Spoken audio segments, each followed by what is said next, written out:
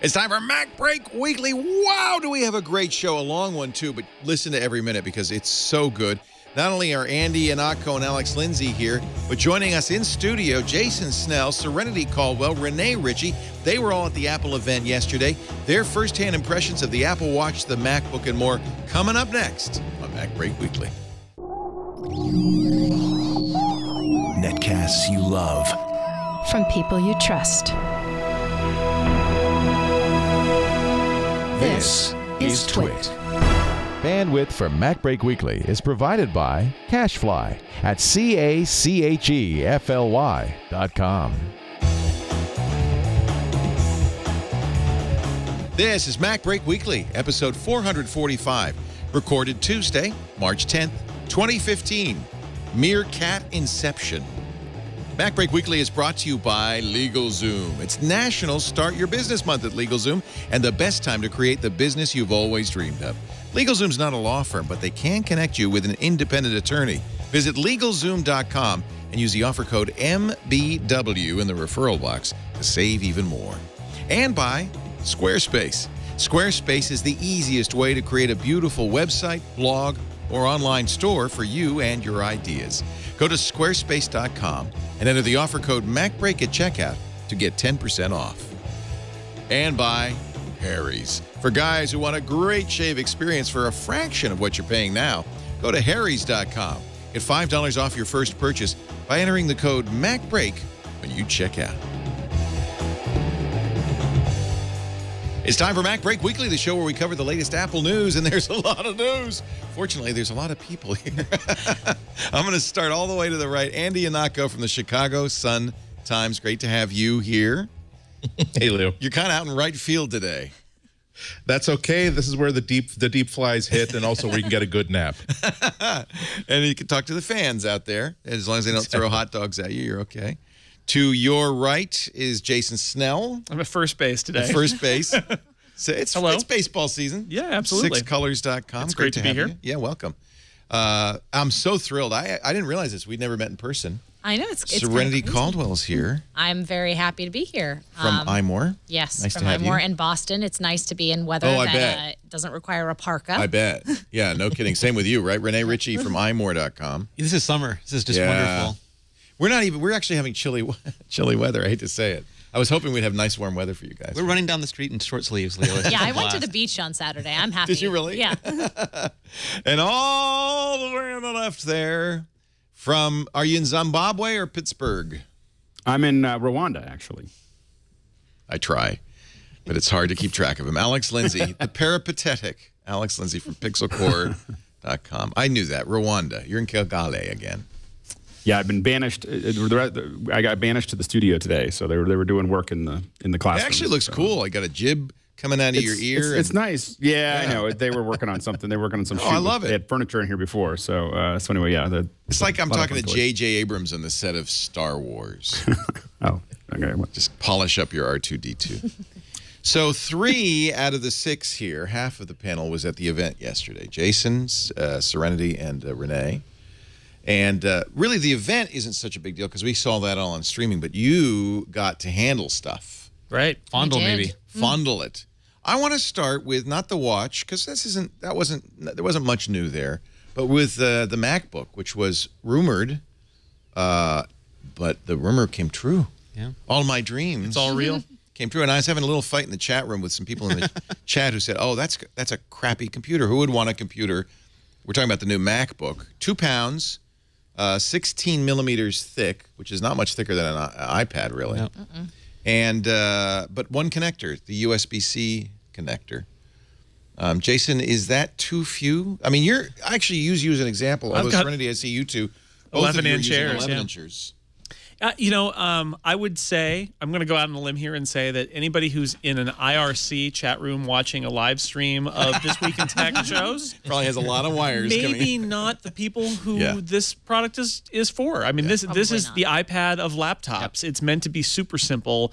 It's meant to be the laptop that's at the edge of Apple's product line of laptops. The MacBook as a product means there's room for the MacBook Pro, right? I mean, that's the and they didn't get rid of either the Air or the Pro. That's right.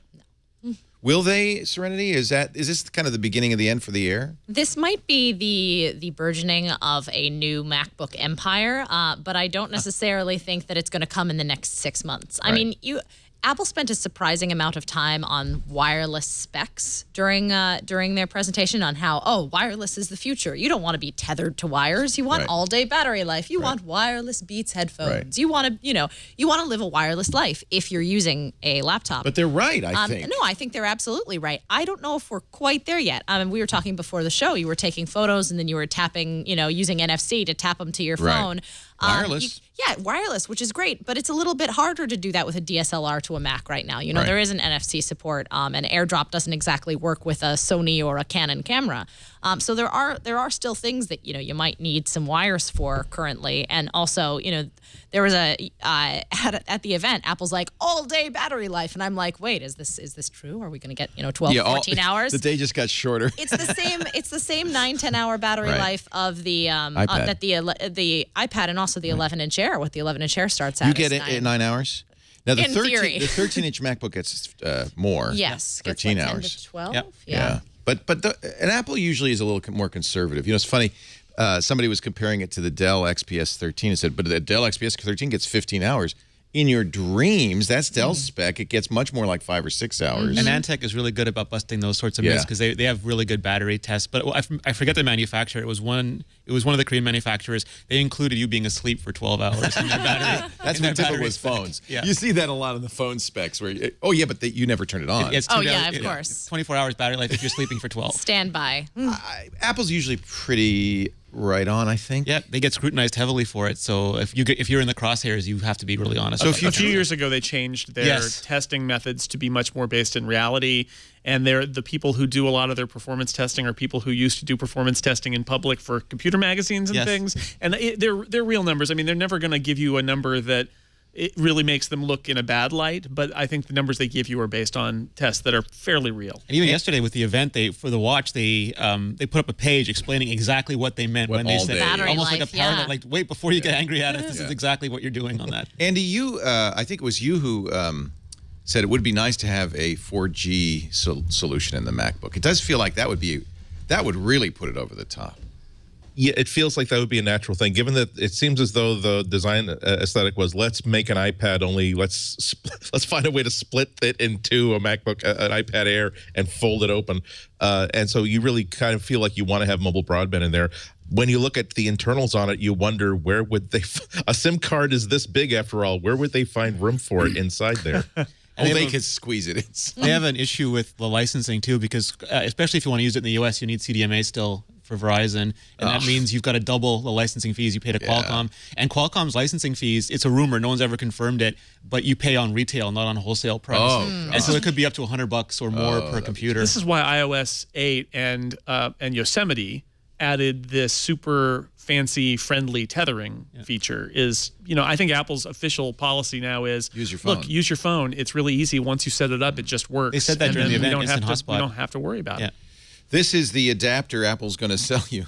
And I think if you take a MacBook home, you probably want to take home this $79 USB-C digital AV multi-port adapter, which gives you HDMI, full HDMI out, full USB, and power. So basically now with this little dongle, you plug this into the Type-C and you can power up, you can have USB, and you can have... Holy crap, is that elegant? Yeah. I mean, it's like an Audi, not an it's an adapter. I mean, I'm a little surprised that they didn't come out with a really nice Apple-designed hub that sort of like a dock. If you want to dock this, here's a dock.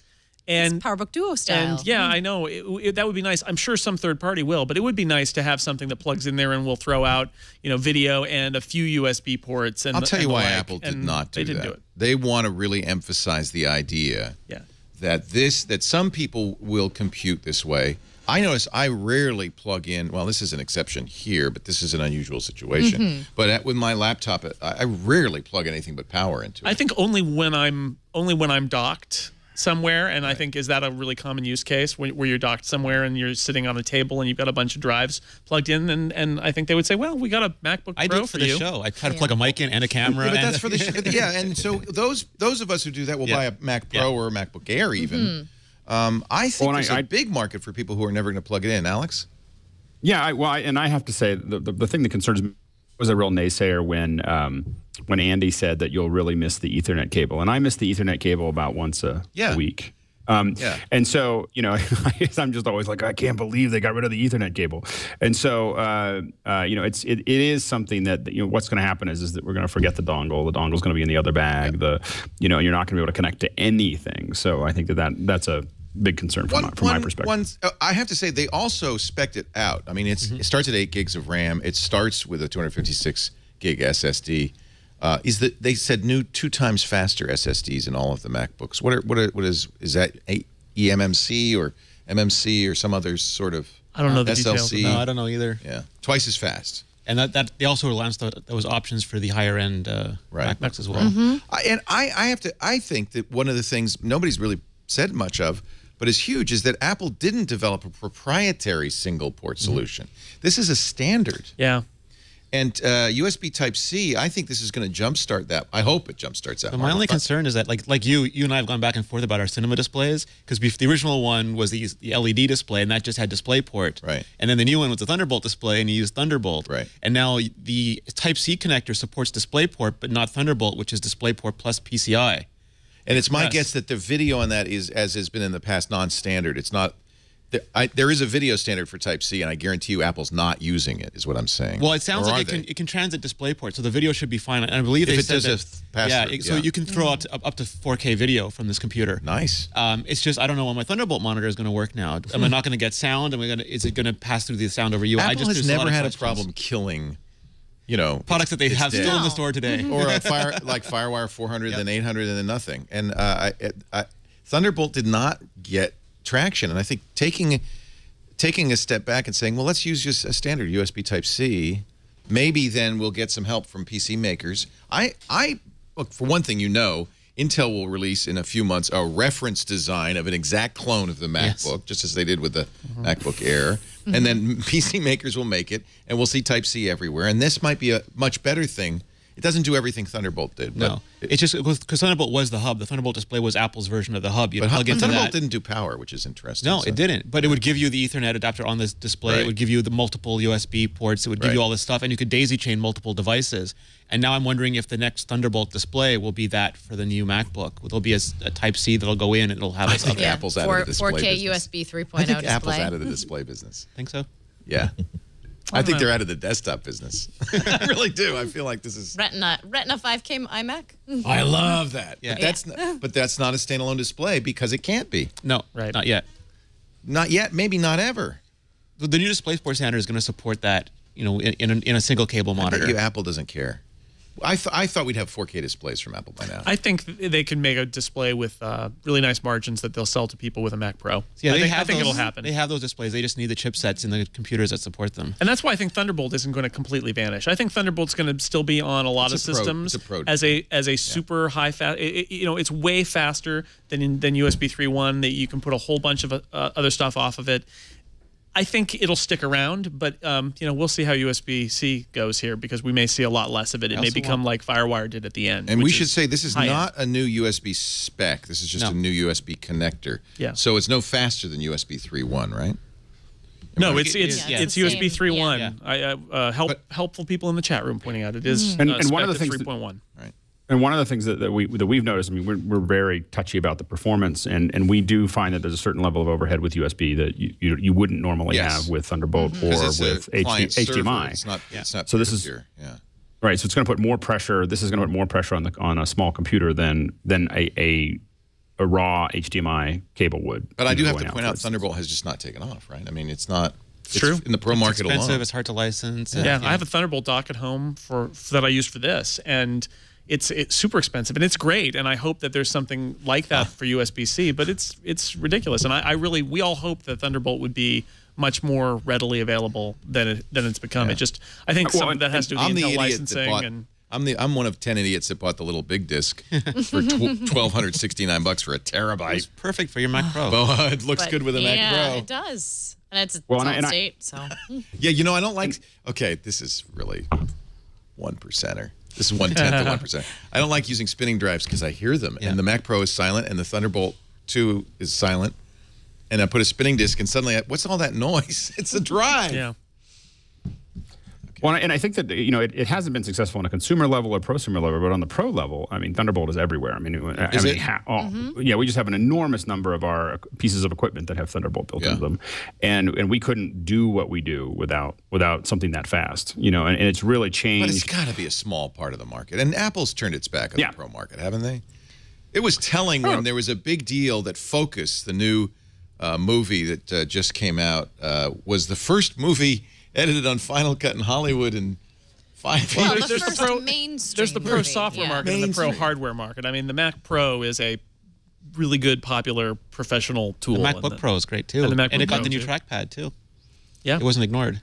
Oh, the Force MacBook Pro was terrible. What is it called? The Force Touch. Technically, it's the trackpad powered by a Taptic engine, but it comes with Force Touch, which is a fancy way of saying that the trackpad, despite not having physical components, is pressure sensitive and tries to fool your brain into thinking that you're actually clicking. It doesn't try. It succeeds. It does. So you guys tried it. It makes you think that physics has been a lie because you know that you're not pushing anything, but your finger, like your brain knows that it's not, but your finger feels like it.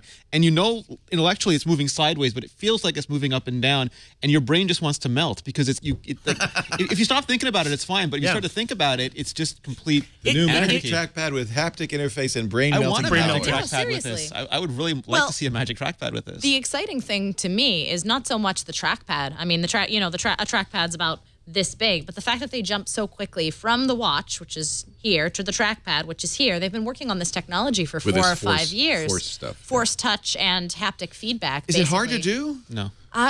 Well, hard to do well, I think. Yeah.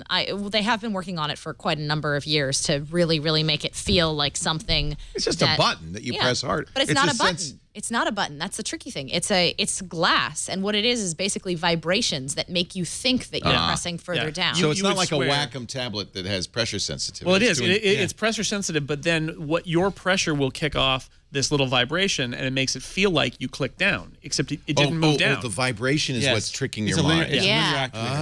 That's interesting. So, and the really cool thing, at least on the Mac, is that they're going to open that up as an API for developers, and they haven't officially revealed how many levels of pressure sensitivity. You know, on Wacom tablets, you hear like 1024, 2048 levels.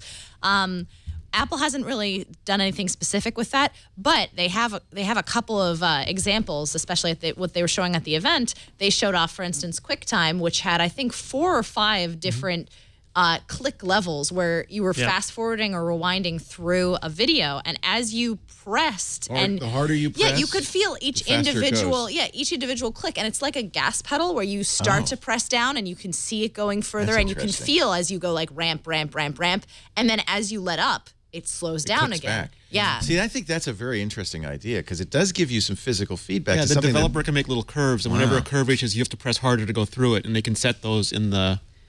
Andy, I think you were a little skeptical about losing the physical click. Well, I was reacting back then to Mark Gurman's report about this device, which was very incomplete in a couple of important places.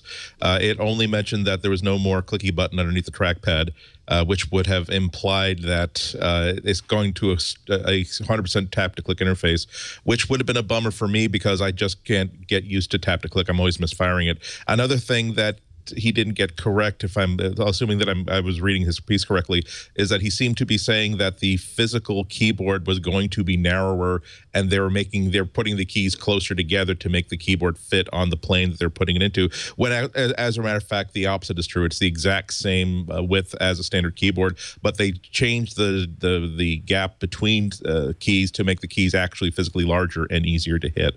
So, I mean, overall, what my reaction to that definition was that I don't like. I wouldn't have liked it if they were making a $3,000 professional notebook that you have to really make a lot of adjustments for. The fact that they're making something that is so radically slim and so radically light, that means that some allowances are allowable. Even the lack of ports, but I'm so appreciative that Apple said, well, it won't do to simply make everybody switch to touch to click. We're going to give you something that will trade off on that. It wouldn't be okay for us to force people to adapt to a smaller keyboard, even if we have to create an entirely new type of key switch to give somebody something like the feel that they would have on a regular keyboard. We're going to do that too. So there's practically nothing about this design that I don't like overall. I noticed that I actually turn on the tap to click anyway on my MacBook, on all my MacBooks. I hate tap to click, and I can tell you this is not tap to click. This no, is not even remotely. But so somebody like you who's happy with tap to click will be even more happy. If you didn't know that this was a fraud perpetrated on you by pressure sensitivity and a little vibrating engine under the thing, you would not know that they took out the push down click. You would not know unless if they tell you, then your brain melts. But why do you hate know. tap to click? Because I miss tap all the time. I'll give you a great example. When I have tap to click on, especially on my Magic Trackpad on my iMac, when I'm typing on my keyboard, if I even remotely brush the Magic Trackpad, it thinks you tapped, and it'll move. Like I'll be typing, it'll jump 3 paragraphs up, and then all of a sudden, half of a word I was typing ends up in another word, and it's like it's a nice idea, but it doesn't feel concrete, and this really feels concrete. It's funny. It's a very polarizing thing because I see other people in the chat room saying I hate tap to click, but I love it, and I turn it on immediately. And when I can't turn it on, I get pissed off. I have a and the tap to click is still there. I mean, the important thing here is this sounds like this is perfect for me. This is a good. Now, when are they going to put this in the iPhone? Wouldn't that be interesting? So this is what I'm really excited about, is that we've got this technology. They finally kind of ironed it out. There are all these rumors about an iPad Pro with pressure sensitivity, and this is, I mean, if they institute Force Touch and the Taptic engine in an iPad, think about this. Imagine a keyboard, a virtual keyboard on your iPad that when you tap the keys, it feels like you're actually tapping keys. And when you're drawing, you can actually tell the line differentials. And certain developers can put in things that when you tap a button, a physical button, it actually gives a reverberation. Yeah, so you could do it for the full screen? In theory. Yeah. I mean, it's not necessarily, I just don't like, I think physical home buttons are a throwback. Well, that was my first thought when I saw this. You could get rid of the home button on the iPhone with this technology. Which is where people complaining that they want smaller screens actually want smaller phones, and then you can liberate a lot of the space in the casing. Well, and it's also, you're eliminating a point of failure, because anything that moves... Right. It was reassuring for a generation of people moving to touchscreen technology. It gave them something big and clicky to target. A button, yeah. But the cool thing with this is, like, they were showing an icon on your desktop. You press a little bit, and it just gets bigger so you can see what the document says. You press a little bit harder, and it gives you a preview. A little bit harder, and it goes to the preview app. It's just on how far you're pressing into the. So it's We're gonna have to get used to this. It's like multi-touch going deep instead of just being all around you. You can now multi-touch into. But you guys were using it for the first time, and you only used it for a short period of time, and you still felt like you kind of. It was a big learning curve, and then it got okay. And it was okay quickly. Yeah, I think it's definitely something that's going to take some getting used to. But I noticed, like on Twitter, a lot of people have been like, "Oh, people are apologizing for Apple making things that are half-hearted. Oh, we're going to have to get used to this." And I'm like, no, it's just so different and so completely unlike any trackpad you've ever used. And same thing with the keyboard. The new, like, slimmer design keyboard is with the butterfly design, is so different than your traditional Caesar keyboard that the first couple times you type on it, you're like, whoa. Yeah, there's no wobbling. And then, well, exactly. Yeah. It's very different. And I feel like I was counting. So you actually felt like it was, I guess my keys wobbled. I never noticed that. At the edges, they're like little teeter-totters. You don't at all. You kind of now don't, you see, it feels different. It definitely, so the first couple times that I was typing on it, I realized that I was actually shaking the 12-inch MacBook because I end up pounding.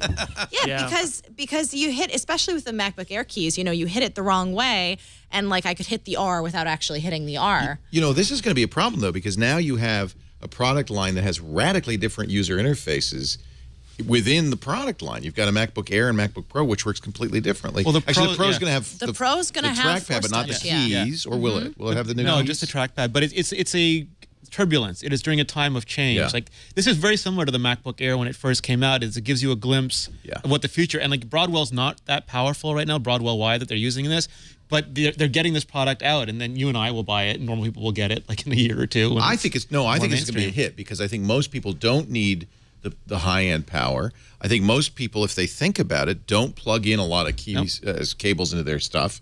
My camera card, I'd like to be able to plug that in, but you can get an adapter to do that. I think this is what happens when you innovate. People go, oh, and then... My mom texted me during the event. My mom has had an iMac that she's never used in 2 years since she got her iPad. Yeah. She said, this is the first laptop I actually wanted to buy. It just looks so simple beautiful. And easy. Mm-hmm. Yeah. Alex is obviously not the market for this, and yet I bet you at home might use this, right? I was secretly fearing that they would make me feel bad about buying a Surface 3, and they did not. So ow. Yes. God. Jeez. First a Windows Phone, now a Surface 3. What is wrong with you? Alex, I don't you're in have a a Windows place of phone. love and safety. I don't have a Windows Phone. I just have the Surface 3 because I got tired of not being able to an go on the screen. Android phone, and then Oh yeah, I have an Android You're phone. slipping. I always have. You're sliding into the other. I still got a lot of. I got a lot of iPads. So anyway, yeah, but the I just really feel like I get the whole argument that they have to redesign the whole interface and everything else. But I'm using Windows in a regular Windows interface and touching stuff and being able to draw on things and being able to. So and for me, touch. mostly. From a business perspective, I just want to be able to mark up PDFs. Like that's all I want. Like people send me stuff and I have to draw on it and say, don't move the cameras over here and this is the way this is going to go and this is how. I just want to be able to write on it, and I do all of that now on a Surface 3. And I was looking at this going, I just got one and I know what they're going to do. They're going to put something out with a touchscreen, and then they didn't. And then I was like, okay, well I can wait now. I don't think Apple's ever going to do a touchscreen. I really feel like that this is not. Well, they've done it. They've tested it. They don't like it. Yeah, I mean, I think if there's going to be a touch screen, it's going to be an iPad Pro. It's going to have Force Touch technology, and then that allows you to. That. Yeah, I'm really excited. I never even thought of that, but if they do that, I want that. Yeah. And the problem for me is that I don't like the iOS file structure. So from a professional's perspective, I just can't move things quickly from one app to the other. I mean, I know they're working on it, but it's still like this rigmarole rather than I just save it out and then I open it up, or and I have a lot of trouble with that process of getting things done. In iOS the way I need to get them, at the speed that I need to get them done, and being able to touch. And so, I think that they will eventually do it, but I think that as the two OSs kind of keep on moving closer together, eventually we see something that you can touch and you can type on. But it's probably still another year. People complain when you stopped having a floppy disk. Then they complain when you stopped having an optical disk. And then they complain. And the truth is, I never use optical disks. And now there's no one left to complain.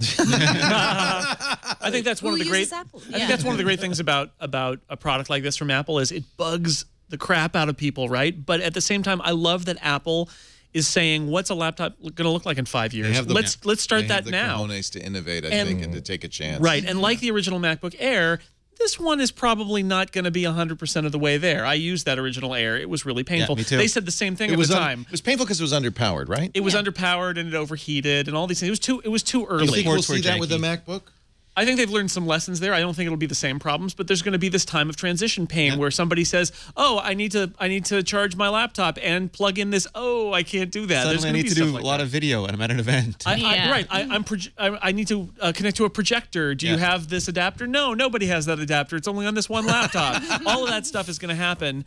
But I love the fact that Apple is taking the bullets on stuff like this and saying, "Look, we want to make that laptop that does some stuff that other laptops don't do, and it is going to cause pain in the short term." But Andy, I think it's a good thing. One thing that strikes me, Andy, is, and I'd like to get your take on this, is part of a move all along from Apple to expand its consumer, to kind of more appeal to real people.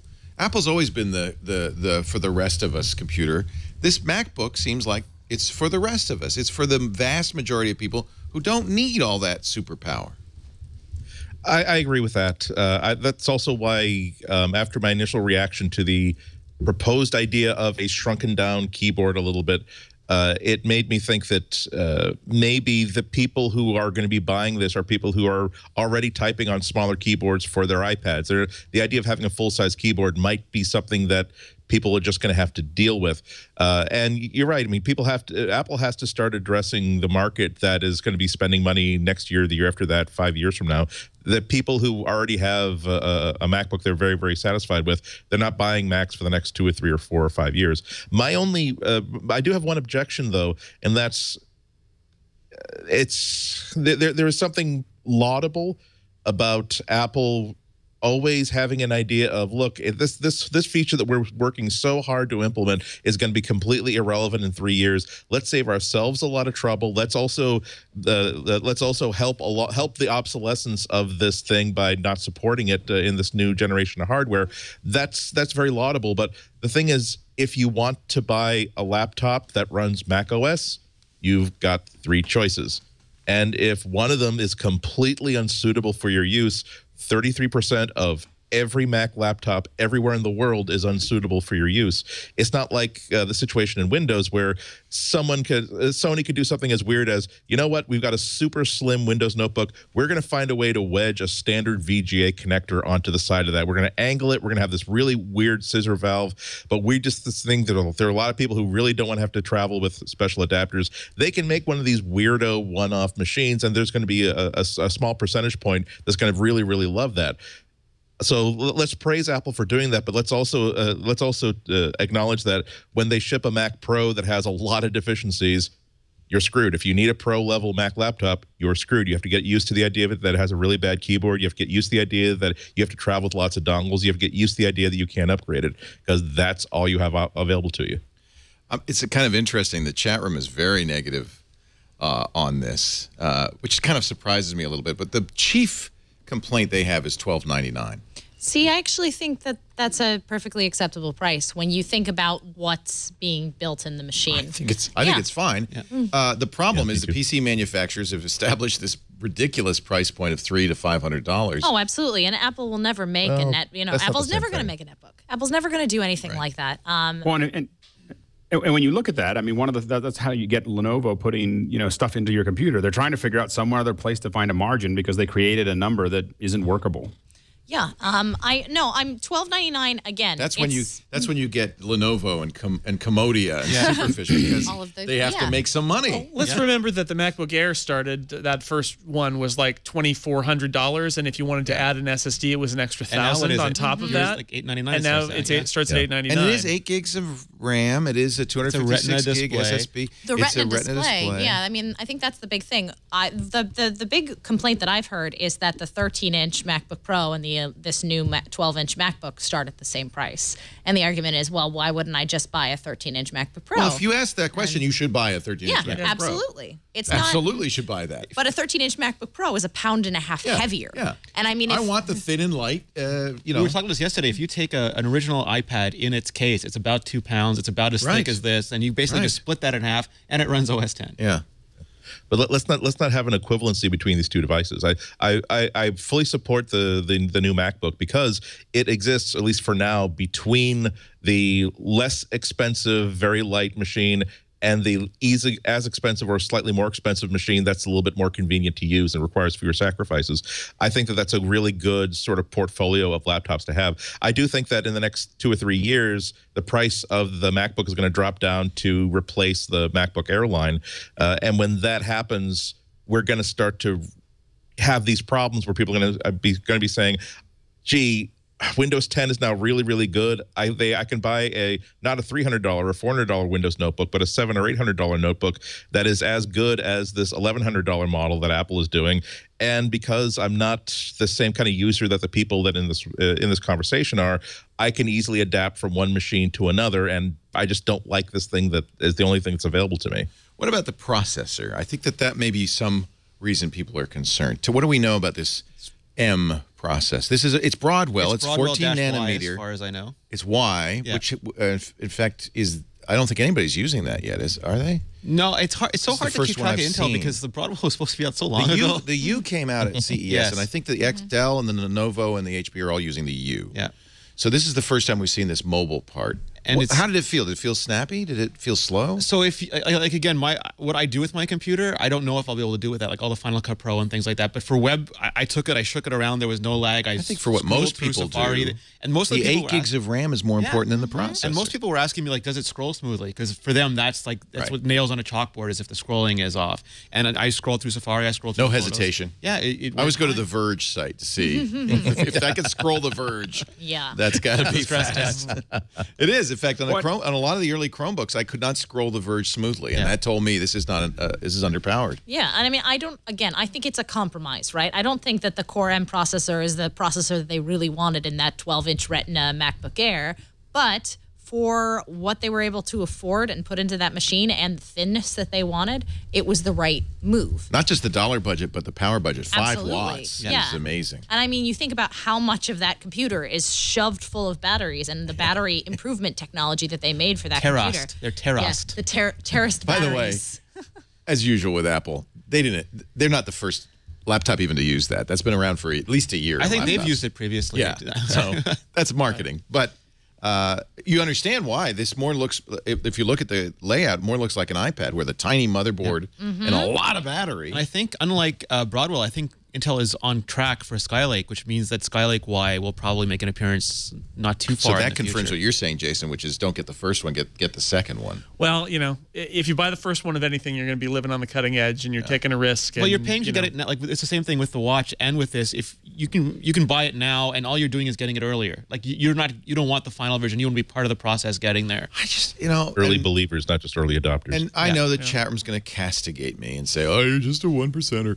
But I look at it, and I do feel techno lust. That thing looked. Now you actually touched it. Hashtag MacLust. Remember Phil Schiller? Yeah, he even said that. And you know what? When he said it, I was kind of. I agree. That's very dignified. Don't let Jimmy Fallon do Jimmy Fallon. Okay.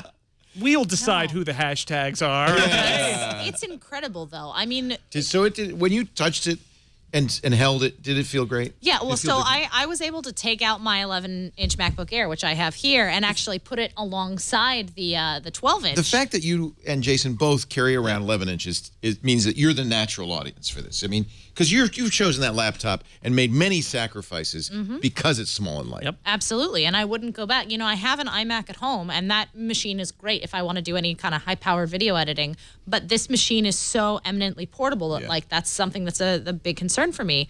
And the 12-inch MacBook makes this feel fat. It makes it feel fat. It makes it feel bulky, which is, it's not that much thinner, but it's just, it's the same thing. You're telling me it makes an 11-inch Air feel fat and bulky? Yeah, it does. You look at the percentages of the shrinking that they did in the thickest point and of the motherboard, and it's like, I didn't know you could get those kind of percentages off of an 11-inch Air, and they did it. So it's kind of 67%. That's why I think there's no. I think that's why I think this is the end of the Air market. How do you even sell something called Air if it's heavier? Well, it's just gonna fade. I think it'll fade away gradually. You're gonna have the MacBook and the Pros. It's the low price MacBook. They still sell the optical disc version of the MacBook Pro for people who really want it. Like, it takes a while to get. No, the Pro's not going to go. I think the Pro will not go. Oh yeah, away. but they have a non-Retina Pro. They have a non-Retina Pro with an optical disc. They still sell it. Yeah. No, I think you know who buys that? Schools. Yeah. Well, and so I think because that's $9.99 or $8.99 something. Yeah. Until they can get a MacBook down to $8.99 or $9.99, the Air will kick around. My big concern is the same reason why. Like, I love this computer. I don't have it because I like vertical pixel height, and the Retina display on this means we're pixel doubling, and that gives you about effective 720 of vertical height. So it's actually going to be a tighter fit than the 11-inch Air, but Retina. Unless you put it in scaling mode. And then you can see how fast that. Right. Will the GPU be fast enough to handle the 3.5 megapixel screen? That's a lot of dots. So I said that. Yeah, I think it will be able to handle the Retina screen to a certain extent. Did you guys do the sliding around workspaces and all that? Yes, so I did. Because that's really challenging on the old one. Spaces, there was no lag. Spaces, there was no lag. What was this? Mission Control, there's no lag. Quickly scrolling through web pages, throwing out so that you could see, everything in Spaces. Quickly scrolling. So these MacBooks were running 10.10.2. They don't have photos for Mac, so we were actually running through iPhoto, which, as anyone who's used iPhoto knows, there's lots of memory leaks there, and there are about 4,000 photos in there, no problem. Again, this is a machine that for basic tasks I think will be fine. I would not bring a 12-inch MacBook to an Apple event to live blog it. I would not run Aperture on a 12-inch MacBook. I would not run Final Cut on a 12-inch MacBook. I think that for now I would keep my 11-inch MacBook Air for those kinds of travel tasks. If I was just using it for writing and web browsing and quick and light travel, absolutely, I would get a 12-inch MacBook. If I needed anything super hardcore, it would be a MacBook Pro. That's kind of my. Well, that makes sense. Yeah. And I think as I think Jason pointed out, the chat room is the exact wrong audience for this because even we love them. They've got 8 things going on and they got 5 screens and. I think a big audience for this, and I think you speculated this, Andy, before the announcement, is the audience that has a Pro Mac of some kind, whether it's the 5K iMac or a Mac Pro, and wants a portable kind of device that you could take to the Boston Public Library and things like that. Does this fill the bill? Exactly true. I mean, there are expectations that are absolutely appropriate for the hardware they've put into it and the features that they've put into it. That's why, as much as you've heard me complain about certain hardware decisions over the past, I'm perfectly fine with all this. That's exactly the sort of thing people want. It also creates, I would say, more than that, a little bit of a problem for the iPad, because it puts more pressure on Apple to produce a more professional 9.7-inch iPad or a larger iPad, because a lot of the people, myself included, were buying and traveling with iPads alongside having a really good desktop Mac and a really good notebook, because I do not need to bring the entire Ringling Brothers 3-ring circus with me to the coffee shop or even for a weekend trip someplace. I just want a screen, a keyboard, and enough basic apps and functionality that I can just keep on top of the work that I need to do. So this is a really, really big thing. It's hard to look at some of the hardware in my office, though, and not realize that, you know what, when I look at the things that I like about the this new MacBook, they are also the things I like about the $249 Samsung Chromebook that I bought last year, because it's super tiny. It doesn't have everything I need, but it has enough that I need, and for the stuff that I trust it to do, it works perfectly fine. And for the people in the chat room who are like, oh, well, this isn't a $1,300 computer. This is a $1,000 computer or a $900 computer. And I would say, if you were just talking about internals, yes, it's when you incorporate the Retina display. It's made of gold. Yes. It's made of 18 gold. karat. No, the Retina display is the big That's price the expense. point. Well, I mean, again, you look at comparability here, and you look at the 13-inch MacBook Pro and what the MacBook Pro has in, and it's the Retina display and it's the thinness. I'm excited. 277 DPI is nice. It's beautiful. I mean, we could see the picture crystal clear perfectly from our seats halfway back in the auditorium when Tim brought it out on stage and was just like, look at this. Oh, I'm going to laugh and like jump up on one glossy? foot. It's I don't No, it's not glossy. It's edge-to-edge glass, but it's not the glossy kind. Okay. So that's good. And for comparison, I mean, we always go back to print. 225 DPI was not bad.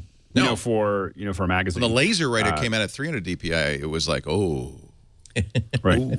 So this is close to that. I mean, and it's at arm's length. You're not going to see a dot on a 277 DPI screen. I already noticed the difference in the Apple logo on the back. They've gotten the screen so thin now. Oh, That's yeah? right. The Does it Apple not light logo. up? The Apple logo is mirrored like the iPad and not light up like previous laptops, because there is physically no room to put the electronics for light up. That makes sense. Yeah. I thought it's just like a hole where the backlight comes through. That's not it?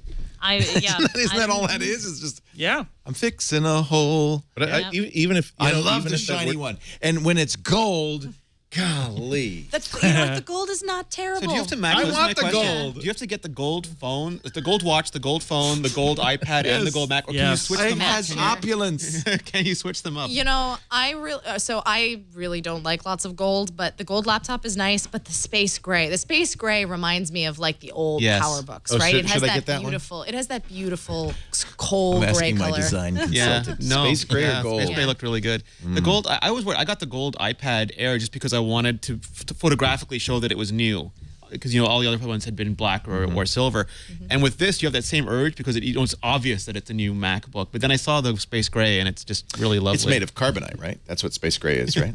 It's very science fiction-y. It feels like it feels like Han Solo should be. They said that for the watch though. They said we had the stainless steel watch, then we put a special carbon finish on it. That's for the space black. It wasn't carbonate. They were little they're like selenium buds or something that they put on there to give it a texture, right? We'll have to ask them. That was for the polishing, but to make the stainless steel one into black, they used some kind of carbon coating to make the space black. Yeah, like you could just hear them laughing. So space gray. Yeah, I think space gray too. Space gray. I'm going gold, so I don't look like you guys. You boring old Smart people. move. Smart move. You're gonna match Andy's hat. I want to look like an Eastern European plutocrat. Gold is good. I'm really expecting Andy to get the gold one myself. Once you get the Swarovski crystals glued onto that son of a gun, Icon has boy, bling. you get class coming out your butt. Is that called McDazzled? Is that a McDazzler? Let's not even talk about whatever anodization firms are going to do. I want to bedazzle it. All right. Anything else to say before we move on? Because there's other things to talk about. But I wanted to lead with the MacBook because I thought this is classic Apple, where they put a flag in the sand way beyond what anybody else is doing and saying, look, this is where computing is going. And I think this time they nailed it. Yeah, it was interesting to me because we did a thing where we did quick interviews with people during the event, and I spoke to Ben Beharin, Ben Thompson, and Horace Dedya, and they all led with the Mac. That was the exciting thing for them. And what did Horace say? I'll have the video. The video's on more right now, but it was just like the ability for them to look at this market where it's been declining for so many quarters and the Mac is growing, and they're not just happy with that, they're doubling down on what they think they can go with it. And Ben Beharan thinks they can get to 20% in 5 or It's really 7 interesting. years. 20% market share for OS 10. It's interesting because they've done so well with mobile. Yeah. I mean, that's now the business of Apple is mobile, and the rest of it is kind of like Remember a Steve Jobs sideline. came out and said, if you count MacBooks, we're the biggest mobile company. And they sort of think about MacBooks now as this being new part of MacBook their mobile. is a mobile device, isn't it? Yeah. I mean, I think oh, go ahead. It's an Amtrak device. For Andy. It's also a great statement about a policy that a core philosophy of design that Apple's been following for at least since the iPhone, that they really want to say that it doesn't. You've got the new MacBook, you've got a watch, you've got an iPad, you've got an iPhone. It really is all the exact same experience. Only the device you have most handy to you is going to be a different, just a nearby articulation of it. The fact that they're going to take the same haptic responses that you have in the watch and put this into this trackpad that are going to be in other devices is just part of that. The fact that they really have, I don't know why what. If they could have made the Apple logo illuminated on the back of it. But my idea of this is that once they saw that, okay, we got a problem, this is so thin we can't possibly illuminate the logo, I believe that they didn't even consider solving that problem because, nope, we already got a great design, a mirrored logo that's already on the iPad Air. This is beautiful. This is perfect. Exactly right. We'll make the most iPad-like MacBook ever, and it's going to really bring home the idea that we are selling you a constellation of hardware that will all work together to improve your life, hopefully. Yeah, I really don't think, this MacBook is a flag in the sand in terms of this is where we're going. This is where we think the future of MacBook computing is going to be. We're putting in Force Touch. We're getting rid of fans in laptops. Love it. Yeah. Like, we're doing a bunch of these really innovative things. Is this laptop going to be perfect for everybody? Not by a long shot. Like, if this isn't perfect for your work case, if you don't want to pay $12.99 for a laptop, they give you choices. I'm going to stick with my 11-inch probably for another year. Like, I really like the 12, but it's not quite right for me.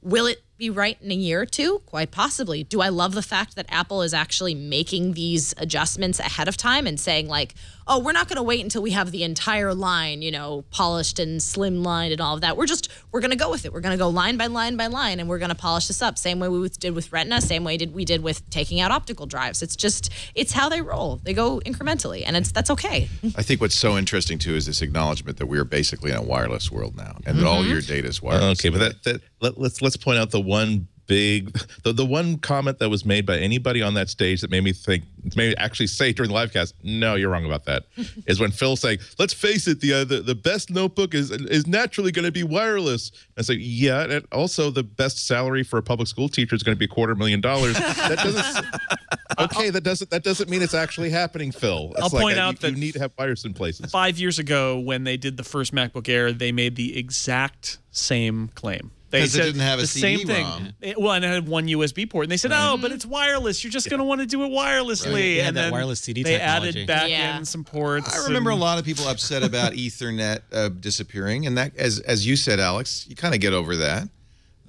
No, I haven't. Except for Alex. Alex is the one who hasn't. I miss the Ethernet I was like, where is cable. that dongle? I Ethernet bought a was dongle, but I never use it. Ethernet was a constraint to making it thinner. Like, they have to start getting rid of ports. And so, frankly, with the Thunderbolt and the 3.5. So was a I MagSafe can't adapter for crying out Yeah. loud. I I think that Apple not doing a proprietary power cable is a revolutionary step That for should Apple. be the headline. That's a headline. I have a Pavlovian response when I hear both of those things. Say that they made it thinner. They didn't have to make it thinner because the MacBook Pro is not that much too thin to accept a standard Ethernet connector. And also the mini MagSafe connector is the worst component design Apple has come up with in 10 years. It is crap. It is borderline defective. What's wrong with it? There is no way to it pops off. If there is a mouse trespassing in the backyard and he twitches his ears, pop goes my MagSafe connector. I adjust it like this, and boom, and now the MagSafe connector has just come off. I put it down on my sofa, it comes off. I try to close it just keeps I miss the elbow falling off. joint It's not on something that the it's last supposed to do. I would happily take another. Show title. I like it. Andy, I agree with you. It's way too quick to pop off, but also having an 11-inch Air, if I had a power cable that actually connected to that and I was working on the house, this MacBook would go flying. Yours popped off. I'm saying like if it wasn't MagSafe, if it wasn't MagSafe, this thing would go flying. Well, wasn't that the selling point of MagSafe? Steve said, "Oh, you're going to trip over. You don't have to worry about tripping anymore." So my thought with when I first heard, I was like, "Oh, you're changing the cable." If the battery life is long enough to warrant the Mac only being plugged in at the end of the day, that's my point. Then there's not a problem. Right. 9 hours of battery life, I'm still thinking that's not quite ready. But like if we start getting up to 14, 18, 20, like that's I think 9 is plenty for me. That's the problem. That's the problem we were talking about earlier. That I'm glad that people who want MacBook Airs have that kind of connector that is thin enough to allow the MacBook Air to be thinner and allow this lighter weight thing not to fall off. I chose not to have a MacBook Air because I don't want one, but I have to suffer every single time I'm attached to power because of this stupid design that should not have ever left Cupertino. I think Jason Snell is right. He observed in the chat room that it's socialism. Yes, and we must stamp it out. The chat room is the Obama Mac. It's all like communism now. We're going to take a break and come back with What's wrong with socialism? That's the Canadian. Says the Canadian. How do you like your national health care? Is it working for you? It's great. I can get as sick as I want at home in my house. Oh no, that's going too far. What a great panel! I think we should just bring out some whiskey and celebrate. A wonderful group here from Canada, Mr. Rene, Ritchie, iMore, and the Mobile Nations crew has done a bunch of videos and stuff. Is that at iMore.com? Yes, absolutely. Okay. Also from iMore, Serenity, Caldwell, Alex, Lindsay. Not from iMore, Montreal. He's from Rwanda. For the moment, for this week. The man from Rwanda. Also here, Andy Ihnatko from the Chicago Sun-Times. What a great crew. I'm just loving this. Jason Snell from sixcolors.com. We're all sad about Ohm, Giga Ohm. Yeah. I'm just going to mention that briefly before we go into the ad. But Giga Ohm, which was one of the great tech publications started by Ohm Malik. Ohm had left it about a year ago to become a VC, although he's still doing his newsletter and stuff. They had taken a significant amount of venture funding. $8 million. And I don't know if that's related to it, but for some reason, something happened yesterday on the Giga Ohm site. They posted, we ran out of money. We owe money to our creditors. They now own the assets. Bye-bye. And they were at the event with us yesterday. Yeah. I saw Kevin Toffel, which is I think the last post on Giga Ohm is his review of the Apple Watch. And it's funny because today is the 6 months to the day that all the Mac World layoffs happened 6 months ago today. Yeah. And so Giga Ohm happening 6 months directly after that it's I don't know. So a bunch of people saying no more Apple events. Apple events. Yeah. Stay away from the Apple event. That's why I haven't gone for years. No, it's very sad. And I love Ohm Malik. I don't think this affects particularly Ohm Malik, but it does affect some of our great friends like Matthew Ingram and Kevin Toffel, Stacey Higginbotham. A bunch of great people work there, Yanko Reckers. And I hope they all find work. And if you haven't, call me. Or, you know what? Just call Rene. He's got so much more money than I do. Our show today brought to you by LegalZoom. It's National Start Your Own Business Month. That's something. Maybe just start your own business. You guys are good enough. At LegalZoom.com, you have the wherewithal to create the business you've always dreamed of. Now, LegalZoom's not a law firm, but let me tell you, when I started Twit 10 years ago, Kevin Rose said, you ought to be an LLC. Don't just be a company. Protect yourself. $99, I think it was. Now it's a little more, but that's 10 years later. It's $150. That's the starting point to create an LLC. You can also do a Chapter S or C Corp. LegalZoom really gives you the power to do what you need to do. Trademarks did that too. Patents if you need them. There's a lot of stuff there. LegalZoom.com. If you use the offer code MBW, by the way, you can take $10 off at checkout. Now would be a good time to start your own business. And as I said, LegalZoom's not a law firm. If you need some legal advice, they have built a network of trusted attorneys to provide the guidance you need for your specific situation. That's really great because, you know, things come up, little questions, but you don't want to spend $350 or $450 an hour. You don't have to. These are pre-negotiated flat rates with attorneys in almost every state. You can look at their profiles online and unedited customer reviews to get an idea of what they can do for you. And here's the best part. During National Start Your Business Month, LegalZoom is offering an attorney consultation for 50 smackers. $50.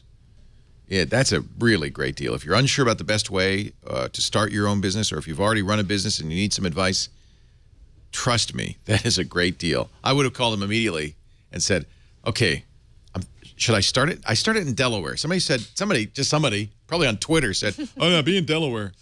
Actually, there was no Twitter at the time, but somewhere like that. And it would be nice to ask a lawyer, California, Delaware, what's the difference?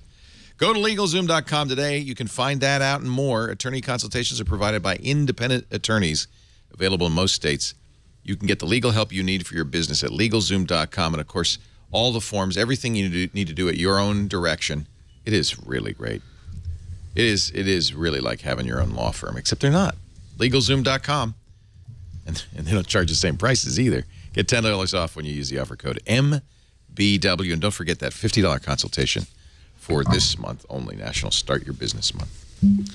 What a team of people. When we booked this, Jason Howell said, we've never had 6 people on any show before. At least not as I've been producing. It's possible that this might rival. I'm sure we've had 6 on before. Usually, when we've gone out in the field, like at Apple stores and stuff, we've had this many. Yeah. But we don't have, our camera barely can get. I wasn't sure if the wide camera was going to be able to fit it. I was like, I don't know if we can do any more, Leo. Yeah, this is the limit, though. We can't do 7 unless they're sitting in my lap. Anyway, great to have you all. Thank you for coming up, making the trip, or coming in on Skype. Before we get to the watch, let's just briefly mention a couple of the other things that were announced yesterday. They led with the Apple TV and HBO Now. Mm-hmm. And somebody on Twitter pointed out that HBONOW has Bono in the name. So Bono... No, I'm just kidding. Tim Cook trolling the audience one step at a time. Bono! $69 for the Apple TV. I think it was you, Andy, who said this is a sign that they're not getting traction. It's certainly, I mean, this is the conversation that you have with your kids saying, son, I'm not angry with you, I'm just disappointed with you. And that's when Apple drops the price on anything. It means that it's getting really good competition from someplace else, and they're starting to feel the pain. It's not possible that maybe they're clearing it out to do a new Apple TV? I suppose it's possible, but they have I feel like they'd have easier ways to get rid of it than to do a simple price reduction. That would indicate they've got so much stock on hand that they need to start clearing things out, and that doesn't sound like something that Apple generally does. I don't think it's a clear-out sale. I think that this product is so old and the hardware is so old that the margins on it have to be so great at this point that they can afford to cut it. And if there's a new Apple TV, they're probably not going to be able to price it at $69. So, I'm hopeful that this means there is a new Apple TV that is on more modern hardware with perhaps some revised software that we'll see sometime this year. But that one's not going to be able to go out there for $69, and they've got this HBO deal. So the old hardware they can sell cheaper. I don't think it's necessarily a closeout sale so much as it is that they've got room to cut the price and still make money. Yeah, they got to give people reason to buy it. Yeah, well, and I think that you want to. I think we may start to see more and more rumors about Apple TV as we get closer to something like WWDC. I think that there's a real opportunity there for them to open up the architecture a little bit, which I say every year when WWDC comes out. I say the same thing. So there's an open opportunity for them to create games and so on and so forth that are run from your iPhone or other things that they haven't really utilized. I also think that it'll be really interesting to see how HBO, CBS, Netflix, Amazon, start moving towards these these boxes. And whether when we see 4K, for instance, this is going to be the first place that's going to be easy to distribute on the box in mass consumption. And I think that it would be crazy to see another Apple TV that wasn't 4K coming out, in this year. So I think it'll be interesting to see whether this price drop represents, this is 1080p, and the next one, I think there's 50-50, maybe 60-40 chance that we'll see a 4K box, in June, where you give the developers enough time, especially if they open it up a little bit, to have some fun with it. Yeah, I can't imagine HBO being like, yes, we're going to sign an exclusive, at least for a couple months, deal with Apple, because as they have no new hardware, being like, well, and if you look at what. There's 3 months. There's 3 months, and 3 months ends right when WWDC starts. Yeah. So there's an in that process, and so I think that there could again, 4K is interesting because it allows people who are unboxing or unbundling their service to basically upsell a lot of people away from cable because it's the only place you can get it. Everyone's buying 4K machine, because now you can go to Walmart and buy a 4K monitor for $800 or $700. And so that's become the next thing, but no one has any content for it. And I think that the first place to do this is the unbundled, services. The other thing that's interesting is, like, if you just look at the products that they're working on, if there is another Apple TV and they're making it dependent on content deals, and those content deals aren't signed, but they have an HBO deal that is signed, they want to get ahead of that. That probably didn't come really cheap to get an exclusive on HBO for several months. So getting as many Apple TVs into people's hands as possible is a good thing, at least for now. And also, Apple can build stuff. Like they might announce a new box at WWDC that is 4K compliant, but they might not have 4K iTunes by then, so because of broadband, because of getting the content, remastering, and all those things. But it'll be compatible when it's compatible. And I think that's the most interesting thing when you start putting like a Cyclone chip in it, you start putting metal in it, you start having a game store or an app store on it. Apple was Tim Cook said this is the beginning when he announced that Apple TV, and I think that's the interesting thing. Would they ever license it for TV manufacturers? That's a big thing now, smart TVs, and they're all crappy. I'd love to see It's a good question. I mean, you look what Apple's doing with CarPlay. It's right. I mean, it'd be just it's like that, wouldn't it? Yeah, I don't necessarily think that will happen, but I can't entirely rule it out because of what they're currently doing. I think that with may CarPlay. end up being the way to get into people's hands. They don't like CarPlay is not like CarPlay. They still own the technology. It's just being broadcast onto the screen, and I think that's already AirPlay. Right. They have the box is their control point mechanism. I would sooner, I don't know whether either will happen, but I would sooner expect to see an Apple TV built into a TV that Apple sells, a monitor that Apple sells, than before they would. I think they'd sell their own monitor before they'd sell it as an add-on to Sony's TVs or Samsung's. I could only really see it as a booster from the iPhone, a la CarPlay, where it's the majority of the software hook-ins are there, and maybe televisions support the AirPlay Apple TV standard. Direct. Yeah, exactly. I mean, LG bought WebOS to put that into their smart TVs. I've tried Samsung. I've tried LG. I've tried. They're all terrible. Crappy. They're all awful. Vizio is arguably the best, among terrible. Yeah. And I think if somebody came along and said, now with Apple TV, Samsung, now with Apple TV, that might be a great way to get into people's, But are we the right people to talk about this? I mean, the people who they see the Netflix logo on their Samsung Smart TV and say, well, it's going to be a nightmare for 20 minutes to set it up, but once it's set up, it's going to actually work. Right. Meanwhile, they're more averse to having to plug in another box and put in another power strip behind that desk or that sofa table than anything else, I think. It also could be that what an Apple TV changes to become just a small HDMI thing you plug in and all the logic stays on your phone instead of being a separate box. I've talked at CES. We interviewed a bunch of the telephone manufacturers, and their interest in having a good user experience is negligible. They're like, we're putting Tizen on our phone, on our computers because that's the future. Cheap. When you walk in with your Tizen watch and your Tizen phone, it creates a great Tizen experience. No, cheap is what they want. And they want it to be their stack, and they traditionally have no strength in software programming. I am thrilled though at HBO now, and maybe I shouldn't be because it turns out it's a push for a cord cutter. It's the same price as if you got HBO from your cable company. Although I think you can register 3 devices at the same. Or you can have 3 devices running at the same time. Yeah, so you can put it on your iPad, your iPhone, and your Mac, your Apple TV. Yeah. And this is, for those who don't know, for $15 a month, over-the-top HBO. So you don't have to have a cable subscription. You can just get HBO for that price, and I think that's pretty good. Like they're marketing it as a premium service. They don't want to discount. They don't want to race to the bottom. They want to think that HBO content is valuable, and you're paying for that.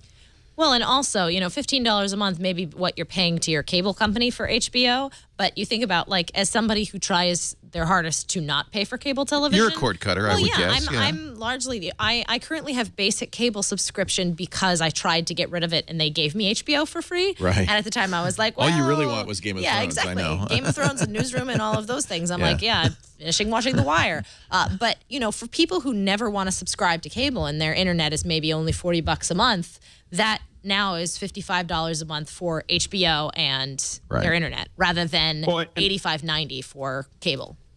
And the other thing to remember is that HBO is one of the most expensive, channels on there. So while it might be $15 a sub, as you know, many of these cable networks are $1 or $2 or $4. And so if other ones start to peel off, if this starts to be successful, it really becomes complicated. It could be the crack. It could be the crack in the ice, couldn't it? Yeah. Yeah, I mean, CBS is a bigger crack than HBO.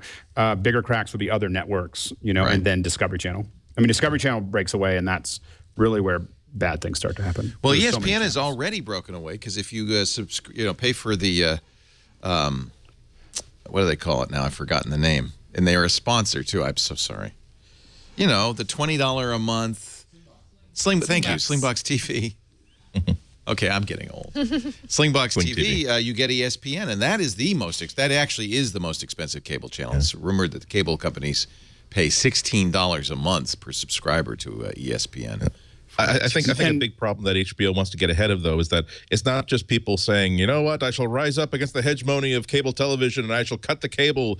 It's that you're getting generations of people that don't even think of television in terms of a cable subscription. They think in terms of Hulu and Netflix and just paying for a digital subscription to what you want. So that's money they're going to be leaving on the table in 5 years if they don't have this fully spun up by then.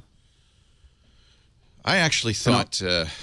Serenity would be because she's young, but also I thought you might not have cable because you live in a metro and you can put an antenna. Yeah, well, I'm in an apartment, and unfortunately, the digital the digital antennas are a lot sketchier and not as reliable as your traditional, say what you want for the digital switchover, but it becomes much harder. If it wasn't I wanted HBO, and if it wasn't I can get HBO on the side, I wouldn't have gone for cable. And the only reason I have cable right now is because of HBO, and because my cable company was basically like, we'll allow you to pay the exact same money that you would for your super high broadband, but we'll also throw in basic cable and HBO. And I'm like, all right, well. But that's going to run out. Oh, sure. And then when that does, I'll probably cancel and I'll go to a different competitor that has better internet and no cable, and I'll be fine with that. Did they say when that? Am I going to get an Apple TV update now, and HBO Now will be on there? Or? Well, Apple TV updates over the air. They don't have to push new software. It just happens. Yeah, they update the firmware, but they can also add channels. It's basically like a web page, and they can add a new icon sometime in April, because that's when Game of Thrones. Yeah. You can start subscribing now, and if you subscribe before, I think April. Yeah, it was like 5th or something. Yeah, if you subscribe before the beginning of April, you will be able to get the first month free, so that you can enjoy all of the fun Game of Thrones content. And somebody asked, and I think that we can answer this, that what's the difference in HBO Go and HBO Now? And I think they'll probably be exactly the same, except one will be over the top and one will require a cable subscription. Yes. I don't imagine they'll create a new app for that. Well, for HBO Go, you need a login anyway that you create by once you log in, Yeah. it's done. You don't log in every time. You're done. Yeah. Correct. And then you get everything just as you will with HBO Now. You get all past shows. You get all current shows. He said all future shows, but I don't see how that could happen. It's to the end of time, all future shows ever. I don't know While how they're you subscribe. That would be impressive. Yeah. I think this is also using that technology. They stopped doing their own technology for the streaming. Use MLB Network. Okay. All right. Watch. Let's talk the watch. Good old watch. Are you putting your watch away now? No. You don't want us to know you have one, Rene? No. Wait. Where's it? Everybody? We took Kate out in a, what is that, a Pebble? A Pebble. Somebody pointed out the new Pebble that they're Kickstartering and they've raised $17 million for looks almost exactly like the Apple Watch. Yeah, interesting, isn't it? In a certain light. Did we learn anything about the Apple Watch that we didn't know? I don't think they said before that you could talk on the phone. We knew that. Well, we did, but it wasn't. So I think the watchword in terms, for the Apple Watch event is specifically that we saw more of what it could do. In September, we saw a very tightly controlled demonstration. You guys got a slideshow. Yeah, pretty much. This time you actually got to use it. Yeah, we got a complete free-for-all. I was able to try a couple different watches, including the Edition, and I was able to, they tried to guide us through, but there was very much like all right, I'm just going to go into settings. Yeah. Let's see what kind of settings are on the watch. So it's stable and it's it works. I mean, I'm glad that it's going to have another month because there are definitely like little bugs here and there, but it's nothing that I'm worried that Apple won't be able to fix. It's just like a little bit of stroke. So the big revelation then was date, pre-order April 10th, deliver April 24th, and price anywhere from $349, which we already knew, up to $17,000. Yes. I was, if you dig into the price, some of the things are strange. For instance, the Rose Gold Edition with a fluoroelastomer band. Yeah, Christy Turlington said rubber band on stage. I know, Christy. No, didn't you get the briefing? It's a fluoroelastomer brand. I am the supermodel, sir. I'm bound by no earthly king.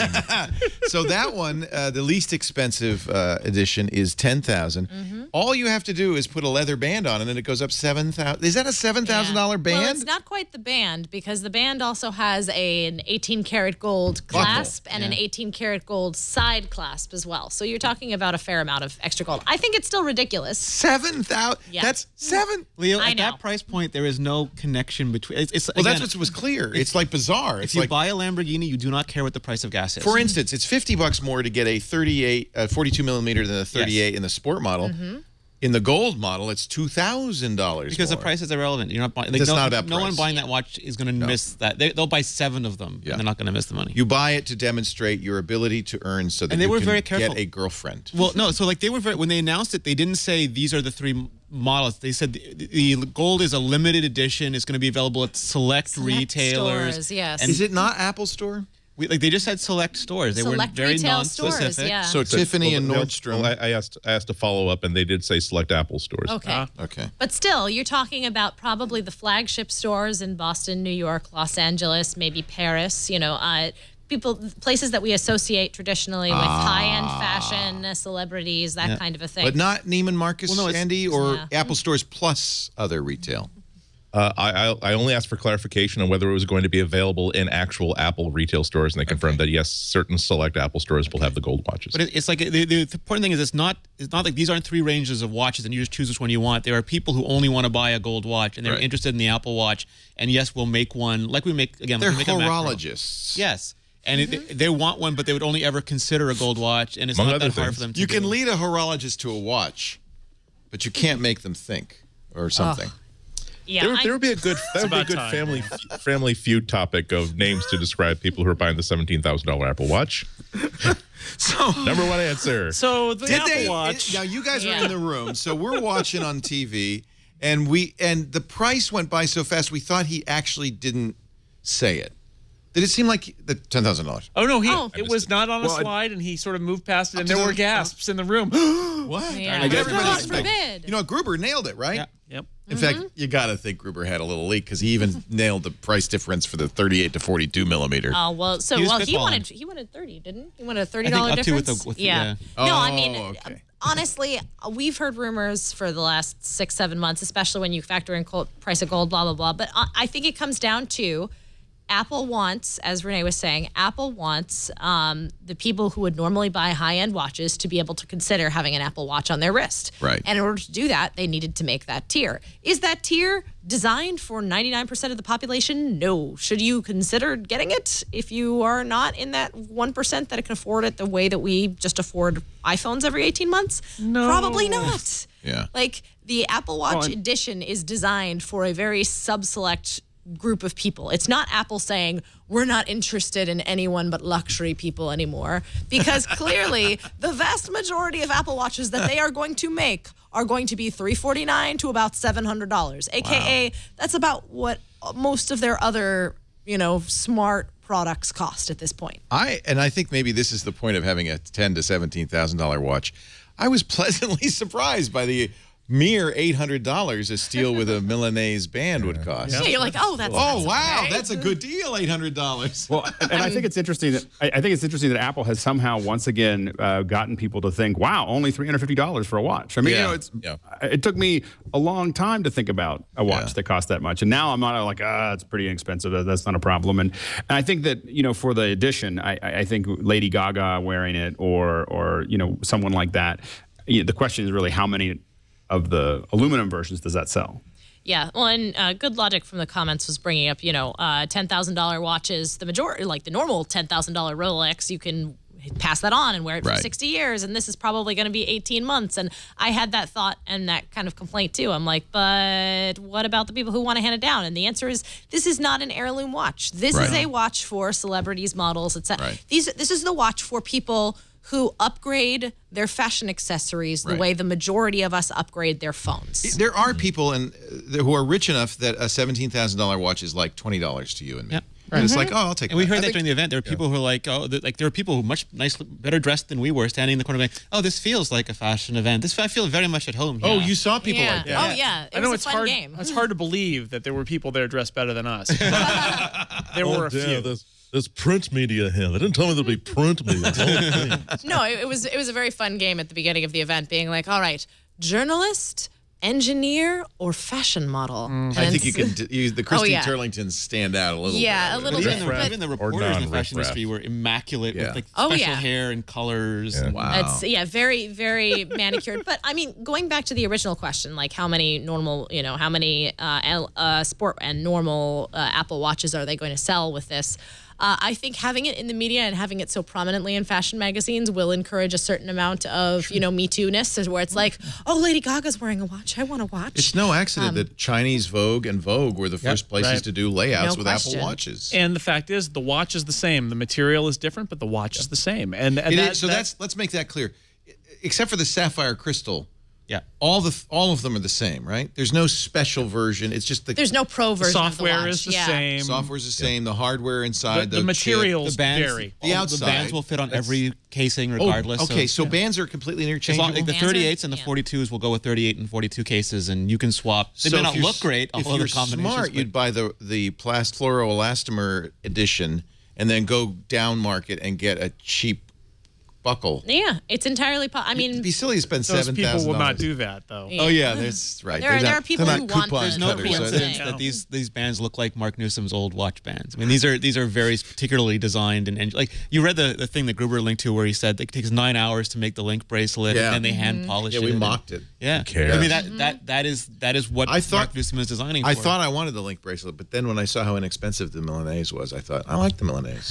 The Milanese is actually really nice. I did. So I was expecting that the Milanese was going to like pull on arm hair and like be really cold and uncomfortable. And I tried it right at the end before we were walking out. And I was pleasantly surprised. It fits really nicely. And it sizes automatically because it's a magnet, It does. Right? It's a magnet, which also means that you can play with it and be like, do, which is probably really bad for me. But I actually... Me too. I click things. Exactly. But the leather band, the modern buckle, is the one that I was really interested in. And I, after playing with the Milanese, I'm like, maybe I want a Milanese as the like fancy non-running roller derby band that I use. What are you going to wear at roller derby? I'm going to wear a sport. I'm going to wear a sport for the first 2 months. My goal is to see how hard I can push it without breaking it, which I'm sure it made a lot of, when I was talking to Apple PR about this, they were like, I don't know if this is a good thing or a bad thing. but yeah, I really like the bands. The one thing I should say about the bands is that they all have different length sizes. I was talking to a friend of ours who was like, I have a really thick wrist, and I actually don't know if the length of any of these bands will be big enough for me. And that is a question. And whether there's or a not sizing chart online. There is, yes. Not to size, which bugs the hell out of me. My inner geek says, why don't you make this to size so that I could print it and check my wrist? Yeah. Although in the Apple Store app, they'll do that. There's a thing where you can like put a phone down on your wrist to properly size the 38 or the 42. That's when if you got 8.2, you got the new watch app. The watch, the watch. The watch app. So there's a sizer in here. There's a size. I don't think it's in the watch app. I think it's in the Apple Store when you're looking at like, I'm gonna buy this size versus this size. What will the availability be like? Should we get in line now? Well, so they're not going to take pre-orders for a little bit. April 10th. April 10th, correct. And the really cool thing that I was kind of hoping that they would do is that they are going to have try-ons basically available. Right. They're going to have, the Apple stores are going to have watches starting April 10th, and they have these beautiful tables that are like special unlocked by employee badges where you can go and make an appointment and try on whatever watch you want and really decide ahead of time, okay, this is the Apple Watch. So you're not blindly ordering online being like, I don't know if the 38 or the 42 is too big for my wrist. You actually get the chance to go in, to try everything on, to figure out what's best for you. That said, how tightly demanded are in demand? Would you help me take my phone off? I'm using the silly thing you talked about last time. Yeah. So this is the Apple Store app. In here, there is something that will let me pick your favorite. I already picked my favorite model, by the way. Oh, it's so easy. And there's a great third-party site that someone put up called Mix Your Watch that allows you to kind of mix and match bands. Yeah, exactly. Where do I get the sizer? I think you go to the Apple Watch page. I only saw a screenshot of it, so okay. I'm designing you blind here. I'm going to learn more. Let's find out pricing, together. Shop, Let's shop. Let's shop for the Apple Watch. I want to shop Apple Watch Sport. I want the edition. No. You see how easy that is? Yeah. So You're like, easy. What did I do? Accidentally spend $10,000. You thought it wasn't available yet. You pressed the wrong button. I did that. I've done that. Let's put it that way. Yeah. Overview, maybe it's in the overview. All right. Well, I don't want to waste everybody's time. We'll fiddle around and figure it out. But. If April 10th, could I order online, do you think, or you're going to have to go to a store to do this? Oh, I think you can order online. You can already click around online now and pick which one you want. You just can't put it in your I hearted it. Here you go. Same with the MacBook. I want, actual size. Wow. Well, that's kind of cool. So now I can kind of see what that's going to look like. Do you think, Serenity, having tried these on, I'm looking at your wrists. Yeah, you have normal wrists. My wrists are pretty tiny as wrist sizes. I mean, okay. I can do that. Yeah, okay. It's in the camera here. My wrists are pretty small. Which one would you get? That said, I tried on both, and I think I slightly prefer the 38 millimeter. Okay. The 42 actually fit better on my wrist than I look thought that it big. was. It's not that big. Tell you. No, it's really not. I mean, I tried on a Motos 360 before the September event, and it felt like it was basically dwarfing my wrist and making me look like So the 360 actually, if you put them together, this is the 42 So millimeter. remember, Leo, roughly the same Apple's size. measuring the height I with see the the millimeters, not the Leo. width. So the problem looks for the big on you. for the 360 for me is Show that her. when I try and put it on, the roundness of it actually looks like it completely dwarfs my wrist. You can't tell that there's a wrist there. Right. But the little golden feels, pillow doesn't look that way. Yeah, no, the little golden pillow actually. No, it felt quite nice. The height is the real thing. It's like the first edition Apple Watch is fairly, I think it's about the height of the Moto 360. It's not super high off your wrist, but it's high enough that anybody who's used to a very thin, tiny little watch. Yeah, if you want it under your cuffs. Yes, it'll be a little bit strange. So the 42 plus that height felt a little bulky to me. Yeah. The 38 felt just fine. And UI-wise, are you going to miss those extra 4 little millimeters? I don't think so, but again, my fingers are smallish. Or the battery life. Yes, or the battery life. A little bit less That too. is is the it? one. Yes. Oh, I guess it So would be. the quoted battery life, the 18-hour battery life is actually for the 38, and then in small print they're like the 42 millimeter is expected to get slightly more battery life. Slightly. And that So was the one other of the thing things that- we learned was the battery life stuff. We didn't know that. 6 months ago, all they said was, at the end of the day, Right. you can charge it. And we're like, I guess that means you don't charge it during the day. And Hopefully not. they came out and said, based on our tests, we're talking about Apple performance tests again here, that you can get through a day. And 18 hours, based on their very specific usage tests. One thing that Motorola did right is that the band is really close to the bottom of the watch. So that's more comfortable. Of course, it means the watch is more likely to catch in a cuff. Where does the band sit on the Apple Watch? Is it kind of more in the middle? It depends slightly on what how it's band you're using. attached? Okay. Some of the bands, like the Sport band, does sort of like that curve into the Apple Watch. But I think it sits about 2 or 3 millimeters off the bottom of the watch, and it hooks in pretty nicely. I didn't find it. I was wearing long sleeves, and I did the pull over and the pull back test, and I didn't really have any problems with it. And the fits are really exact. And even with the buckle, when you close it properly, it just feels stuck. Let's talk battery life real quickly. All day! All day. All day, every day. If you go to bed. Yeah, they're not including sleep. You time. sleep They do for 8 expect hours. that you need to sleep. We know Tim Cook sleeps for very little. Dracula would not. I've heard off the record that people are you can use it for a day, like it'll last until the next morning, but then you have to take it off and charge it, and that's inconvenient because you want to be using it. So it just makes sense to charge it at night. I think we're going to, I've never understood why people are so worried. Of course, you're wearing a Pebble. You get 7 days. It's on all the time. I actually think it's a problem because I never bother to charge. Oh, you The forget. Pebble. Yeah. I think one day is good because you just train yourself to charge it every night. I'm going to plug in my MacBook, exactly my my phone, and experience. my watch all at once. I go to bed. In the morning, they'll all be ready to go. Andy, did you say Well, something? I think one of the product. Hold on a second, Alex. Andy? Yep. No, I was agreeing with Jason. That was exactly my experience. My Pebble was always running down to 0 because I was not in the habit of charging every day. Whereas after the first software update on the Moto 360, it gets easily a 1 full day and then easily into the next morning. And at the end of the day, you're going to take this off and you're going to put it on your nightstand anyway. And because it's not a plug-in thing, it's not even a magnetic thing. It's just drop it onto this cradle. You may as well put it in and get it recharged again. Yeah. All right. So how do you think it's going to do? Is it now based on every... Oh, go ahead, Alex. I'm sorry. You had something to say. No, all I was going to say is I think that there'll be a lot of charging opportunities.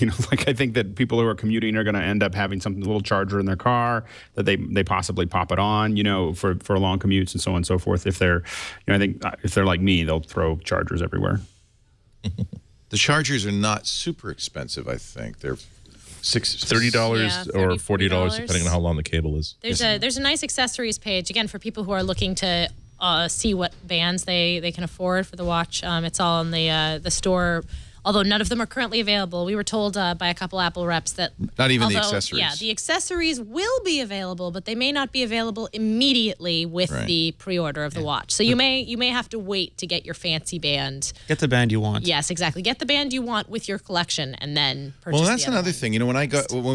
When there's iPhone shortages, sometimes you get a Sprint phone and you wanted a T-Mobile phone. Will there be like, if you really want to watch today, you're going to have to buy the steel one? I wouldn't be surprised. Although, again, they're talking about having reservations for the try-on process, and it may be once you try something on, you have the option to put in your reservation, and then they give you a, come back at this date, and we will, service you with a watch. But that, I think it really depends on, again, what you're getting, if you're even considering something outrageously expensive, and what the popular models will be. I think Apple will sell quite a few sports, but I also think we'll see a lot of demand for the regular watch. We were talking yesterday with Nir Eyal, who is an expert in the psychology of game addiction and app addiction and so forth, and we talked about something called price anchoring, and I've talked about this with also with Daniel Ariely, who's the author of Predictably Irrational. Wall Street Journal does this. They have a low price item that they don't expect anybody to buy, but they put it there to establish that, this is the second item is a pretty good deal. Gets you in the door. Yeah. Is that what's going to happen with a sport watch? Is that the anchor? You ever bought a Mac online when you go in there and it says, well, just for $100 more you can get this, just for another $100, and then you start adding and it starts going. Pretty soon you've built a $30,000 Mac Pro. The old joke in marketing was that you always have a low price item to get someone in the door. You have the middle price item that everyone gets, and you have the premium item that the people who think they're too good for the middle class, like the middle. So the steel really is the item. You think now? I now may be revising, especially now that we've seen the price, that they're going to get a lot of sales on the steel. That may end up being, except for roller derby queens. The price is close enough. The price is closer than I think we feared. I think a bunch of us started to panic and think like, oh God, it's going to be $1,000. And it's it's in the ballpark. In fact, if you bought a Sport and then added in a leather band, you're within $100 of buying just $100 more, Jason. The blank one That's with the key, leather isn't band. Isn't that the key? It's small increments. Now I have to tell you, I won't tell you who, but a friend of mine said, "Oh, I want the one with the Mickey Mouse face on it," and so they're going to have a problem here because people go there and go, I know they all have the Mickey Mouse face, but that person said, but I like that, and it was going to order that one because it has the Mickey Mouse face. It was John Dvorak, wasn't it? It was. But I think they have a step in the buying process where it shows you the faces. So I think this explains why Apple wants you to come into the store where they've trained their people. There is a little bit of a learning curve here. This is the one I want, the 42 millimeter beautiful with Johnny Ive style claws, grab you by the ankles, lift you up, and shake you and shake you and shake you until all your money drops down into the well of that beautifully designed table. I gotta measure my wrist. I don't know how many millimeters my wrist is. Fabric tape. You'll be fine. If I only had fabric tape. No, it's You're a thespian. You make costumes. I don't have a fabric. You can buy tape. them for like $1 at I know. CVS. I'll get a fabric tape. But yeah, the one thing that kind of bummed me out was there is a fair amount to be said about the retail experience, and Tim Cook says a little bit at the end of the presentation. Oh, the retail is going to be this way, and we have special tables. And I was like, all right, this is a perfect introduction to Angela Ahrendts, and then she did not appear. Well, they were, and it was a 90-minute event, and they had a front row, and Eddie Q was there, Craig Federighi was there, Angela Ahrendts was there. They were all there, yeah. They were all in the front row, but I think that they were there in state, and I think it would have been nice to get her up, but frankly, they had a lot to say in a short period, relatively short. Yeah, but they could have said something else that was very important by not having an all-male presentation. Well, that's true, and Samsung did so well with that, didn't they, on the S6? Yeah, well, Christy Turlington. Yeah, she was a woman. Turlington. Well, she's the first woman that Apple has had on the stage in 5 years. What? Yeah. So I think to do a presentation, and she was a like supermodel. a demo. Yes, exactly. And she was a supermodel. No, including software demos. Angie Because the Moko, last right? time was Angie Moko with what? Holy cow! Yeah. So Burke, who's the master of model making here at the Swit Brick House, has made me a 32 and a 48 millimeter. Now, Burke, I need a 150 millimeter strap. Can you go? No. So there's the sizes. So you can see what that would look like on your wrist, or compare it to the Moto 360. And you say that, or look, it's pretty much exactly the size. Well, of your yeah, but the Pebble's got all of the stuff that extends on either side of it, so it's actually more or less than the Pebble. Yeah. Yeah. All right. So so Serenity, you might buy the 42, or I think I'm pretty much set on the 38, but the 42 was less bulky than I expected it to be. Not as bad. I'm going 42. Yeah, I think I might in like intervening years, like next year or the year after, I may go 42 if they decrease the height a little bit. Right. I think the 42 with the height on my little tiny girl wrist is probably a little bit too much. But for the majority of people, I think it should be just fine. Yeah. Slender. Yes, exactly. Slender. Well, you don't like little tiny girl wrist? Is that not a good adjective? You're not really that small. I don't. Are you? I don't know. Anyway, Ren, how many people in the roller derby get away with that? Not that time. They get the elbow, not the wrist. Yeah, exactly. Mine's hairy. What was it? Someone in the chat room was saying something interesting, and now I haven't found We'll teach them. Can I just say that we do really need to point out that as excited as we're all getting about this, we're talking about $600 plus for a stainless steel watch that in itself doesn't do anything. It only makes the phone more useful and more handy. And that for $600, that can, if someone says, I've got a $600 budget to radically improve the way that I use the computers and the services that I have in my house and in my office and in my personal life, I'm not sure if I would steer them towards that. Leo's looking at animation. If they were saying that I wanted to spend hundreds of dollars on a really cool watch, and it's nice if it has features too, maybe. Andy, what people are missing right now is, as Andy's speaking, Leo's watching the animation of the stainless Look at this, steel watch. Andy, and then tell me how much you would pay. Can you show my screen? I can see the money flying out of Leo's wallet. Now tell me how much you would pay for this. I just need a gif of that. We're looking at the Milanese loop and how it connects.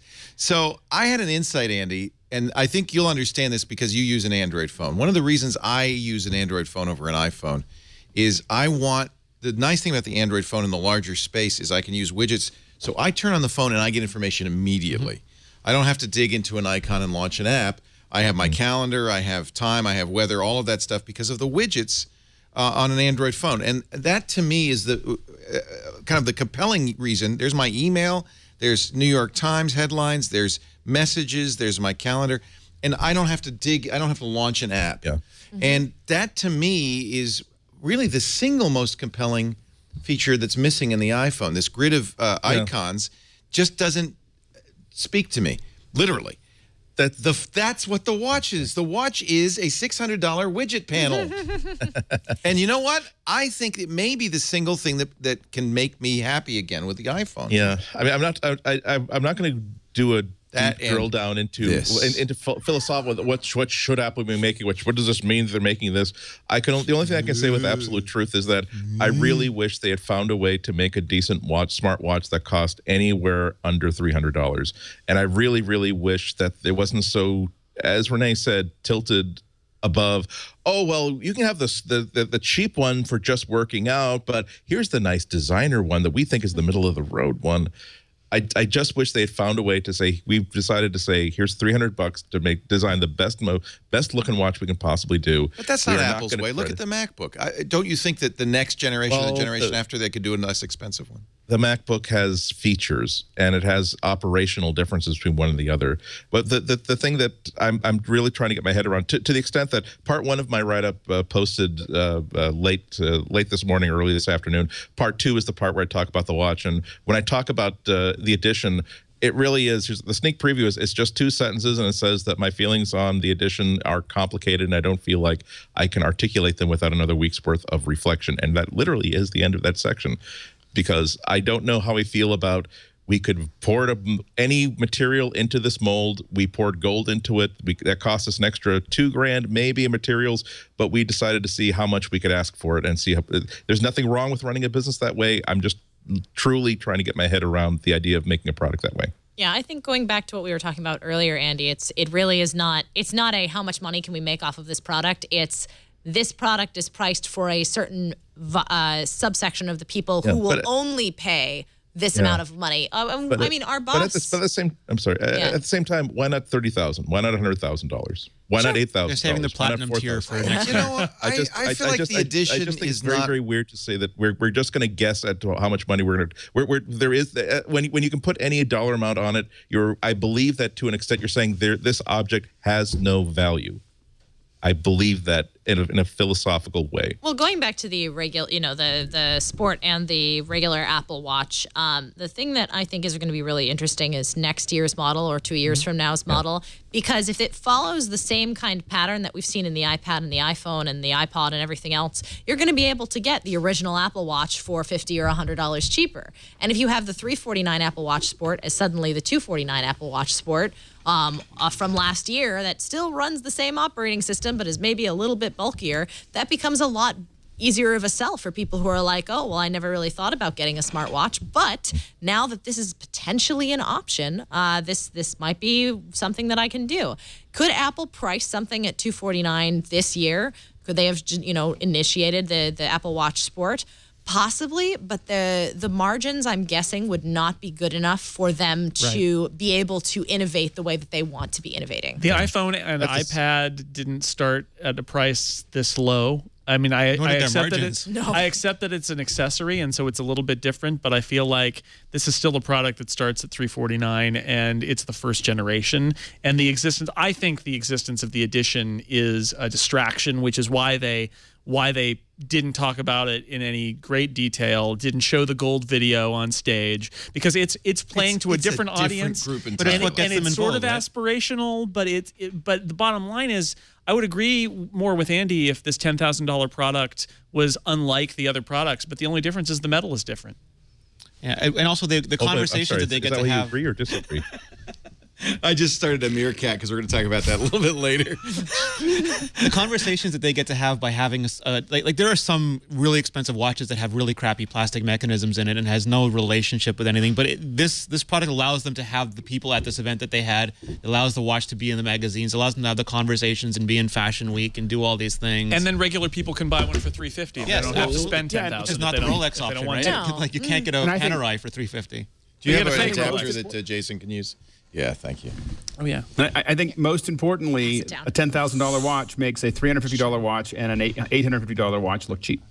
Yes, that's true too. That's probably the most important piece of this of having a $10,000 watch is to have us know that we're buying the little watch instead of the $850 watch. Well, is that thing Gruber said a while ago about Coke, where no matter whether you're the president or you're just a guy on the street, everyone's drinking the same Coke. Yeah. And you can get a gold watch, sure, but only if you have $350, you're having the same experience. Actually, as I think that's an interesting idea, isn't it? Like, that may look prettier, but I got the same watch. You got the same watch. Yeah, exactly. My gut's the same. You can get it doesn't hurt the iPhone that you could buy a Swarovski blinged out iPhone. It doesn't hurt the Volkswagen that you can buy a Porsche. The Vertu exists, but it doesn't put anybody.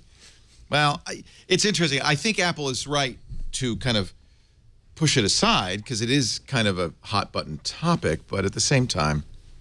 All right. I disagree with that point of view, but that's a half-hour conversation, so I'll simply say that it's a good conversation. I think it's a fascinating conversation. And your point is well taken, Andrew. A good one for 20 minutes past 2, a bad one for 3 minutes past until 4. Well, that's my secret, Andy. I always wait till the end of the show. Here's the good news: we have such a big panel. And Steve Gibson's under the weather, so we aren't going to do security now at 1 o'clock as we normally would do. Good news, he's sick. Here's the good news. This is a 4-hour show. All right? It's a telethon now. Until we raise $1 more than we did last year. Until we raise the money for Leo to get an edition. Oh, there's a thought. I could do a Patreon or I could do a Kickstarter. We could just buy Leo an edition. Just like New Year's. I guarantee you there will be a Kickstarter to buy somebody an edition at some point. This was a mistake. There was a Kickstarter for a guy to ride on the, what was it, the Emirates or the Etihad suite. There was a Kickstarter for potato salad. I mean, there's no limits on this thing. You can do anything you want nowadays on that Kickstarter. I have started a Meerkat because we want to demonstrate Meerkat, but we have lots more to talk about. As I said, the show is going to go a little bit long. If anybody wants to take a bathroom break, now would be a good time. We got a great live audience here. This is fun, and we have a great panel. Serenity Caldwell from iMore, Rene Ritchie from iMore, from Rwanda, Alex Lindsay on a green screen, Jason Snell from 6 Colors, Andy Ihnatko. These are the people I would spend my life with all the time if I could. I want you to invite you to my house and you can move in with me and Lisa and just live with me because you guys are the greatest. We'll have a band and we'll solve crimes. Yes, it is. It's the Justice League. Oh, but only if Andy brings whatever. Is that Scotch, Andy? That is my Ool Conference Green Spot whiskey. You can tell that I'm not a big drinker because I got this 2 years ago. But oh my goodness, this is tasty stuff. Would you like and when you some mentioned brown liquor? since we're a big crowd, we should all be drinking whiskey. I thought, you know what would taste right now? Some of this beautiful Green Spot. The sun has gone over the yard arm. If you are interested, I can arrange. It's always 5 o'clock somewhere. No, I'm good for now. Are you? Okay, because we have plenty of brown liquor in the other room. And good stuff, too. Yeah. I keep the good stuff That's here. so dangerous. I know. I'm like Lou Grant. That's true. We're going to turn into a 1940s. Yeah. That's a classic. I've worked with many people. I worked in journalism for all these years. You got to have a bottle. The bottle in the bottom drawer. Yeah. That is a thing that really still happens. You have to have the novel in the middle drawer and the bottle in the bottom drawer. We've seen Mad Men, Jason.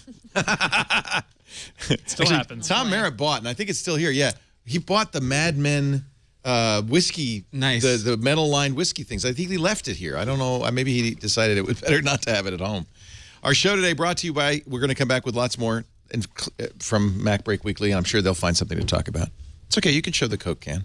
Oh, no. Are you hiding it? You don't want to give them a free plug? You mentioned that it's time for a bathroom break, so please tell me more about Squarespace. I would like to know more about Squarespace. That Coke is only on low. Our show... Hi, Meerkat. Our show today brought to you by MacBreak Weekly and Squarespace, the place to make your next website, whether it's a commerce site, a blog, your portfolio. If you're a pro, Squarespace is easy to use, elegant, beautiful templates. The latest version of Squarespace has such gorgeous templates. And, of course, they're all mobile responsive. It means your site will look good no matter what size screen. That's important nowadays. You don't know what resolution, what size screen, but it doesn't matter. Squarespace automatically resizes the images. When you upload them, I think it makes 9 different versions. It resizes the screen. I just love it. Simple, powerful, beautiful. Making changes is simpler than ever. You can actually change, update your site, modify your site, change the template and all of that on the fly. Your content stays the same. You can see how everything looks as you're doing it. No separate preview mode anymore. And if you want help, Squarespace does have a great portal with lots of workshops and videos and 24/7 live chat, email support direct from their offices. They don't outsource their support. It's from Squarespace Pros right there in New York City. Squarespace starts at $8 a month. $8 a month. That's the hosting. That's the software. And it's a domain name when you register for when you buy for a year. It's a great deal. All Squarespace sites include e-commerce, too. Now, on the $8 site, you can get one item, but that means it's perfect for donations, for fundraisers. Nonprofits are going to love it. With cover pages, you can set... Aww, that's a cute pooch. With cover pages, you can set up a beautiful one-page online presence in minutes. It's perfect for creating quick landing pages for your brand, your personal identity, to promote a product. Start your trial right now. No credit card is needed. All you have to do is go to squarespace.com, click the Get Started button, but you got to use the offer code MacBreak to get 10% off your first purchase. Squarespace. A better web awaits. Build it yourself with squarespace.com. Leo Laporte here with MacBreak Weekly, our daily descent into the world of Kool-Aid. People think that we've drunk the Kool-Aid, but I have to say, I believe that I'm very brutally honest about Apple products. It's not the only thing I cover. And when Apple does something great, I want to say they're doing something great. And the MacBook is great. I'm very excited about the potential of the watch. I was more skeptical, but first of all, as I've worn Android Wear for 6 months now and realized the value of that. Somebody said that I can't remember who it was, one of the value of the watch is you just never take your phone out. Yep. That it does everything your phone does.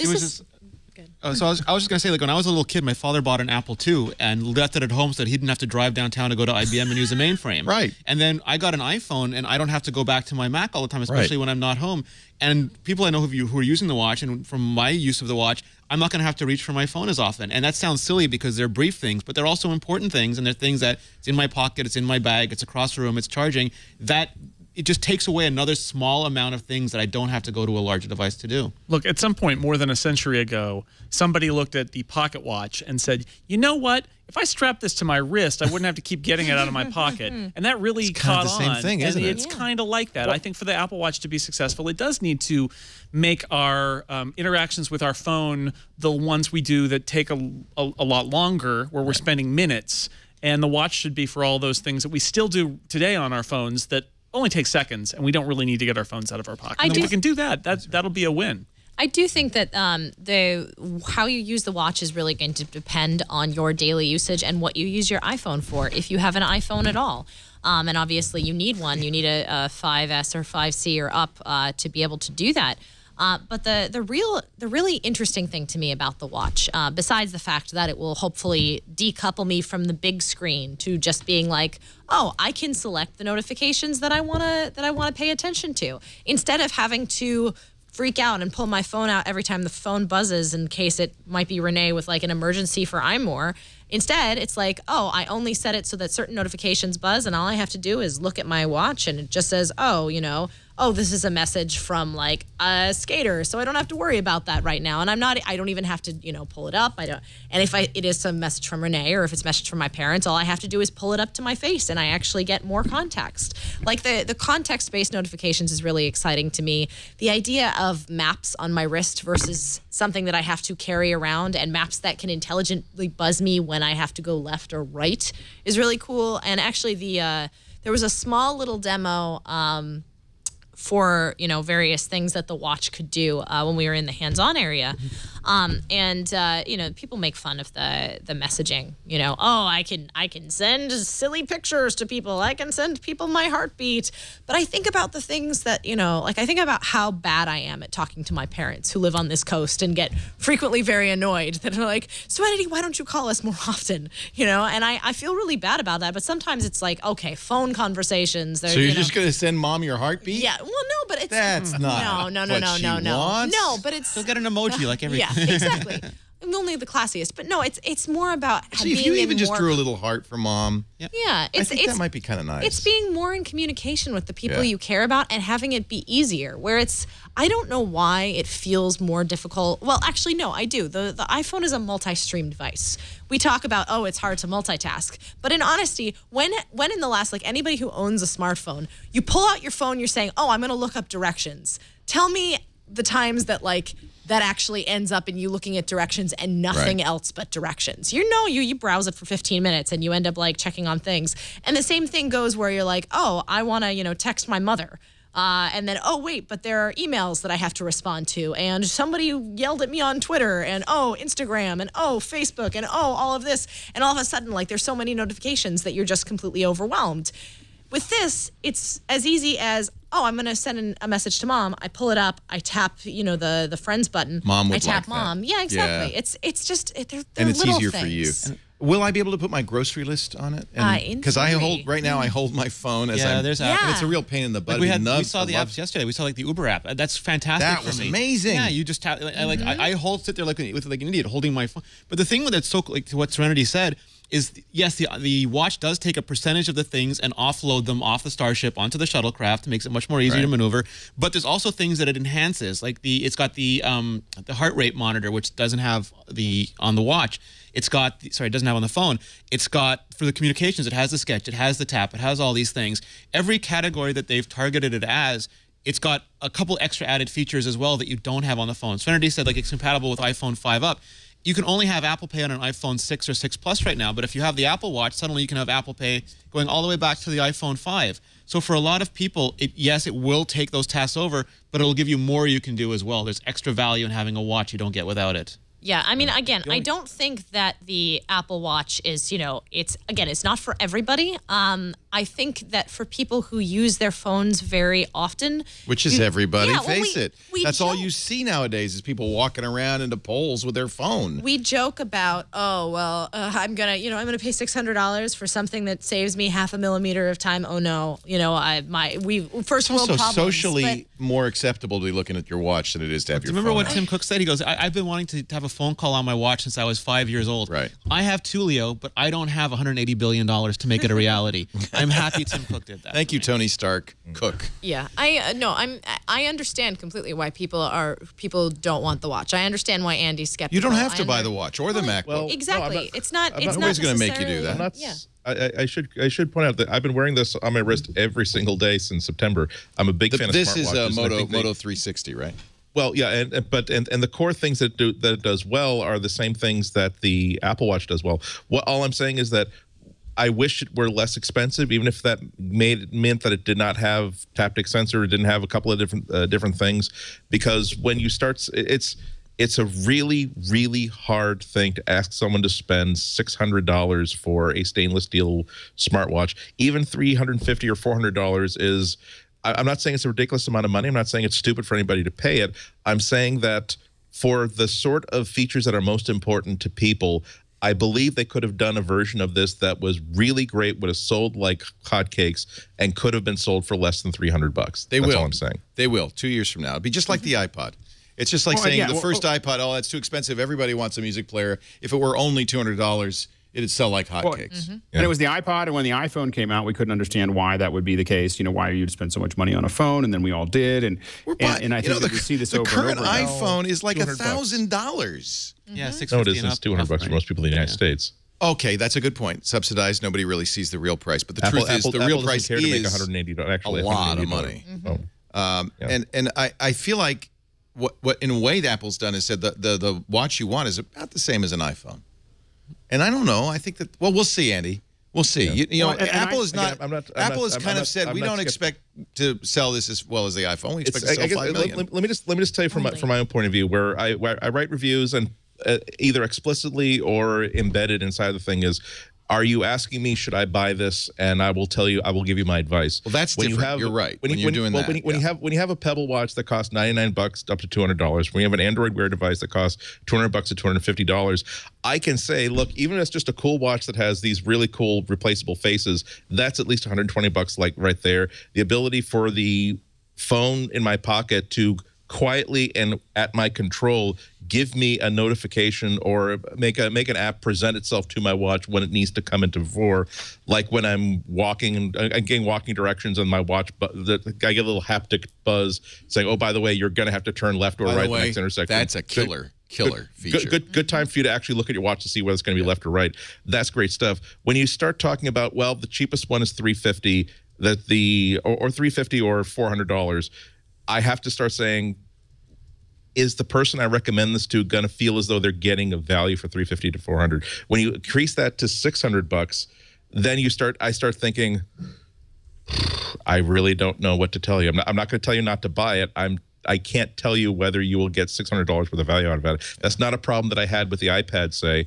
That's not a problem that I have with many Windows notebooks that are well constructed that cost $500 or $600. With the watch, I honestly don't know if I can stand by a recommendation that $600 is you're going to get that value back off of that purchase. I still think $350 is going to be the normal point for most people. I'm gonna disagree with my dear friend Andy, who I've known for 20 years, and Let's so hear why you're wrong, Jason. I do this respectfully, but I mean, this one, when I was at Macworld, one of the things that we debated a lot was how much do you factor a price of a product into its rating? And I think ultimately, as reviewers, our real job is to describe what a product is good for and how it works, and if it works well or if it works poorly.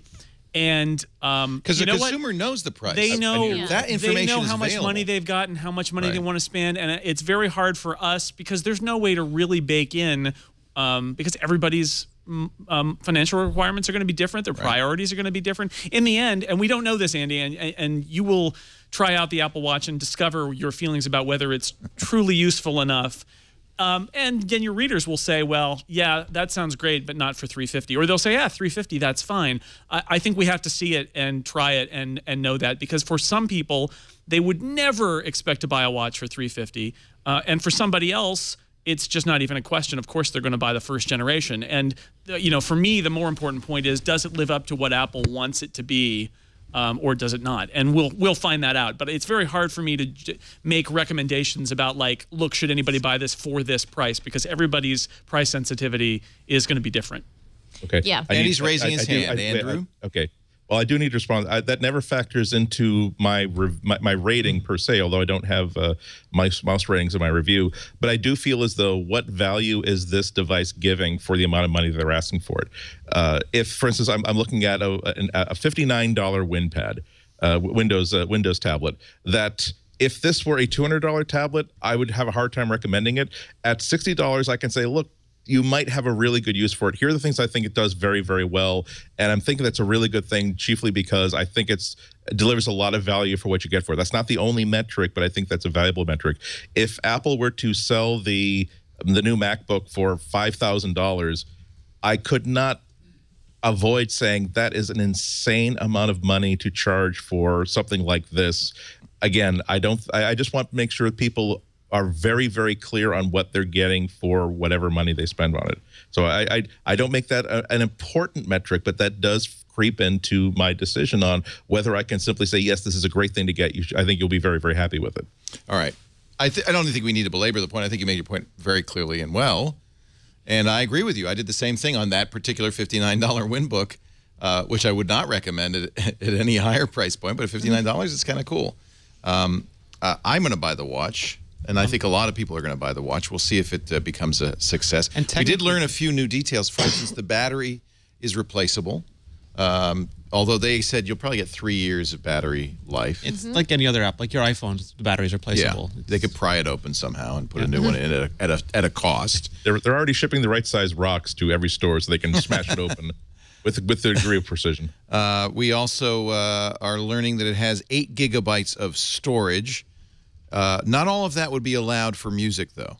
Yeah, I mean, that's not that surprising to me when you think about an 8-gigabyte phone, for instance, how much of that is actually available for the user and available for personal interaction. What 9to5Mac originally reported and what they have apparently confirmed with Apple is that you'll have 2 gigabytes free, so about the size of a big iPod Shuffle, for on-device music. That's not streaming music, mind you, but when you're away from your phone. And then a little bit of space for on-device photos. Again, 75 megs for on-device. Yeah, 75 megabytes for when you're away from your phone. And then the rest of that is presumably either being taken up by the operating system, along with, you're talking about app local cache data, as well as we haven't, Apple Watch apps right now are basically extensions. They run as widgets on the app, or on the phone, or sorry, on the watch from the phone. But that won't be always the case. In fact, that they've implied that later this year we'll probably see native watch apps. And once we see native watch apps, I expect that those native watch apps will need some space, just like iPhone apps need some space. Yeah. And I mean, I think the away from phone usage is really mostly for exercisers, right?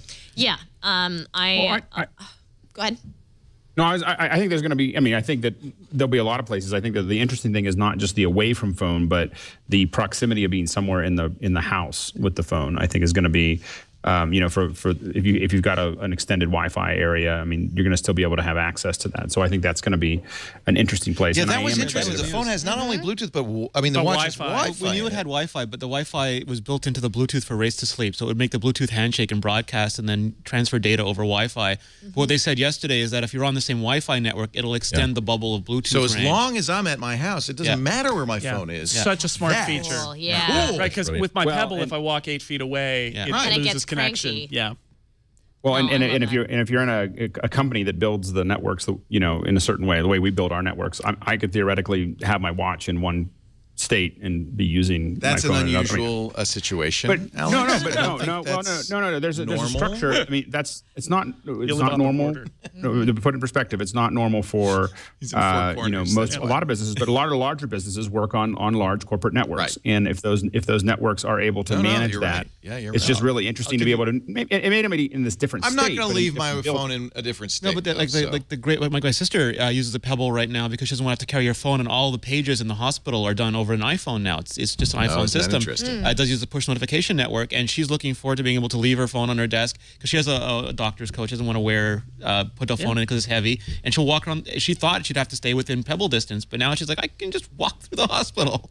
I'm sure there are going to be networking quirks there where it's like, well, this is a bad handoff, and this is in the same network zone and all of that. We don't support that. But I think that in a lot of Wi-Fi networks, the idea that you'd be able to move around, and especially like in your house, to be able to move more than 10 feet away from the phone with the watch, have it keep contact. That's a use case I have. That's a pretty nice one. That's a use case I have. I often put the phone in its dock by the bed, and then I will, I'm in the house the rest of the evening. If I have my watch, and I can even make a phone call from my watch. I will miss a lot fewer phone calls for one. Well, and if you think about how often you're charging your phone, I mean, you get kind of, if you forget to charge it overnight or whatever, and now you're charging your phone and you're not feeling like you've been disconnected from the rest of the world for that 2 hours or whatever that you're charging it. What did the audio sound like coming out of the watch? Because we never really got an idea of what that was. No, they didn't really have a good environment for us to demo that. It was probably noisy. They had the calls start to complete, and I think we got a couple of seconds on one of them where it's just like the audio quality is going to be just terrible here, so there's no real point. So we don't know if, for instance, it would be acceptable to make a long-term phone call. I know people who are making phone calls on their watches, and their thing isn't that it's long-term. It's that at a certain point, like, it's great for, I'm on my way home. Oh, you need milk? Okay, great. I'll go get that. But if you want to have a 5 or 10 minute call, that's keeping that battery and screen. You know what I love? Audio messages on messages. Yes, so let me. And when they introduced that on OS 10, I thought, on the iPhone, iOS 8. I thought, this is really great. I love it. Now I get it. Now I'm not going to dictate. I'm just going to talk. So this is actually a brilliant thing about the watch that I found out when I was playing around with the demo, which is Siri, right? We've all had problems with Siri.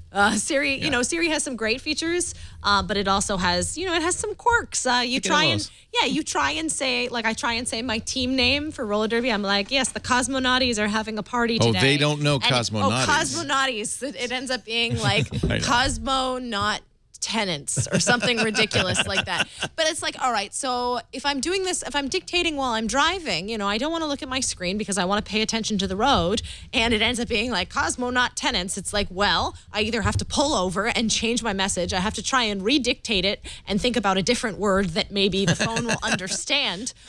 Or on the watch, there's a new button. There's a new button where whatever you dictate to Siri when you're in messages, it shows you what you dictated, and then there's also a button that says send as audio message. I love that so if it messes it up, you can just send it as an audio message, and then you don't have to worry about redictating it. You don't have to worry about the other party has an iPhone. No. Well, an iPhone, yes. Well, my problem is that not everybody I know is an iPhone user. Can I? No, because messages it only works with other iOS. My problem, though, Leo, is that I start to think in Siri now. So I'm dictating an audio message, and I say, "Hi, Serenity, comma. I'm going to be there soon. Period." And then she hears the audio and thinks I'm a moron more than usual. That's one thing that Android Wear does really, really well. I could not get the speech to text to work on this for the first 2 or 3 days because I was using my Siri voice with the watch. As soon as I started talking like this, it was keeping up to me word for word for word. I'm like, oh, I don't understand you, Andy. Would you just speak to me like a normal person? And you can I also sensed, here's another thing we learned, Lisa wasn't going to get one. And then as soon as I said, but Lisa, my wife, I could send you my heartbeat, I could draw you pictures. It'll be a way of staying in touch that, as you said, with your mom, that's going to be unique.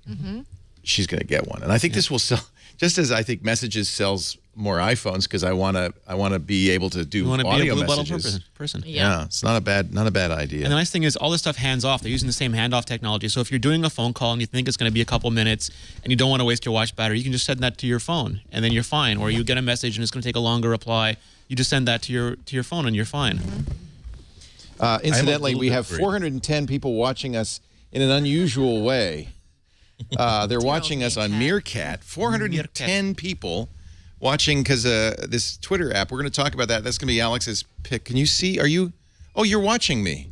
You're one of the 410, eh, Jason? I have the feed, but strangely, it's very, the aspect, there's something weird about the zoom. Okay, I think that Meerkat is designed to be used in portrait mode, and somebody said to do it sideways. Redesign the web window. You got to make your web window narrower. Well, I've turned it back to portrait mode, so it should be okay now. But I think Meerkat works better in portrait mode, which is, of course, everybody hates vertical video. Anyway, I don't want to talk about Meerkat yet, because that's Alex's pick of the week, but we are going to give you a chance. So somebody says Messages does work on all phones. You just have to turn it on in settings.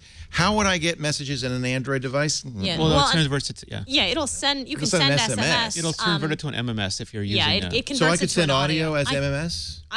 believe. I would have to test it because I'm not sure if I've ever tested it. I believe it's supposed to be an MMS package. Yeah. Oh, and there's someone in the chat room who is like using the watch while driving. It's actually a lot easier than trying to press a button because if I'm driving, all I have to do is pull up my thing. I don't even have to look at the watch. I just have to be like, send a message to my mother, tell her I'm running 5 minutes late, and then continue driving. I don't have to look at a screen. Like, that's the problem that I have with the car stuff now, and even with CarPlay. It's like, I don't want to look at a different screen and try and press a button to activate Siri. I just want to talk. I want to say, hey, Siri. And sorry to everybody who was watching. Oh, my God, you did it. I did it. We have to say, hey, S word. Ahoy, timepiece. Ahoy, timepiece. I was joking. I apparently said it 4 times during the iMore show last week, and then Kevin Lynch said it on the stage yesterday and set off every device. Set off hers. Set off really? mine. He said it on stage? Oh, yeah. He said it on stage and set off so many devices. Also, hey guys, can we do a custom thing, Apple? That would be so nice. Not say ahoy timepiece. You know what I do on my Android, my Moto X is help me, Obi-Wan Kenobi.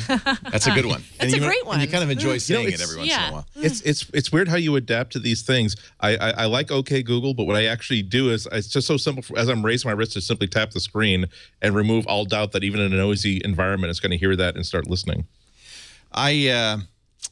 We're going to take a break in a second, but I want to make sure we say everything that there is other news.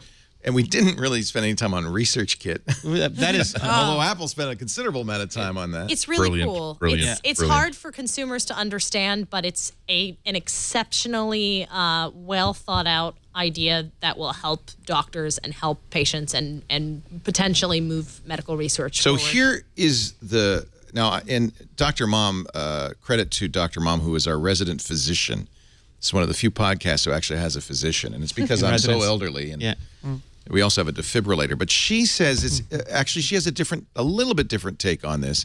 She says this is about getting FDA approval down the road. So what this is going to be is in almost a proof of concept. So she said there will be peer-reviewed articles about this, but what they're really doing is demonstrating that the data that they get from, let's say, that Parkinson's app actually is as good as or better than that obtained by a home nursing visit. Once they show that to the FDA in the research, then they can expect FDA approval for its use in a more general way. So in a way, what you're seeing is trials. For something that down the road might be much more powerful and much more usable. So at this point, all they're really doing is trying to demonstrate that the device improves the monitoring of patients out of the hospital, or is at least as good as a home visit. Today was the shareholders meeting, and right away they're like, what is the business model for ResearchKit? And Tim Cook again goes, I don't need a business model for everything that we do. But I think he actually knows that there is a business model, because if ultimately the iPhone can do that kind of reliable testing, your doctor can say to you, okay, you need to have an Apple Watch and an iPhone. That will save you money. Well, they made it open source. Might even, but insurers might even cover this because you don't need a home visit anymore. Suddenly, there is a very good business model for this, especially with an aging population. Apple's really happy about those things that are maybe second or third level effects, where it's not, oh, this is going to sell a lot more iPhones directly, but it's more like, this is going to make people feel like Apple is changing the world, which is part of their brand promise, and that makes everybody happier about Apple. And can you believe what the iPhone does? And that seeps into the success of Apple as a company in a way that may not be as direct, but you know, I think it's Apple likes to show that side of itself. It is good PR, but there's also, you know, real world benefit of it. That, and they were happy to say that we're doing this privately, like we're collecting your data privately. Yeah. Well, they had to say that. I believe they're quite sincere in this project. Oh, I agree. Yeah. I do too. I'm also very, very glad that the same the phrase that keeps in this unwritten as yet response about the Edition watch, it's like the Apple can make whatever they want. They've got the resources, they got the talent, they got the war chest. Whatever they decide that they want to make, they can make it.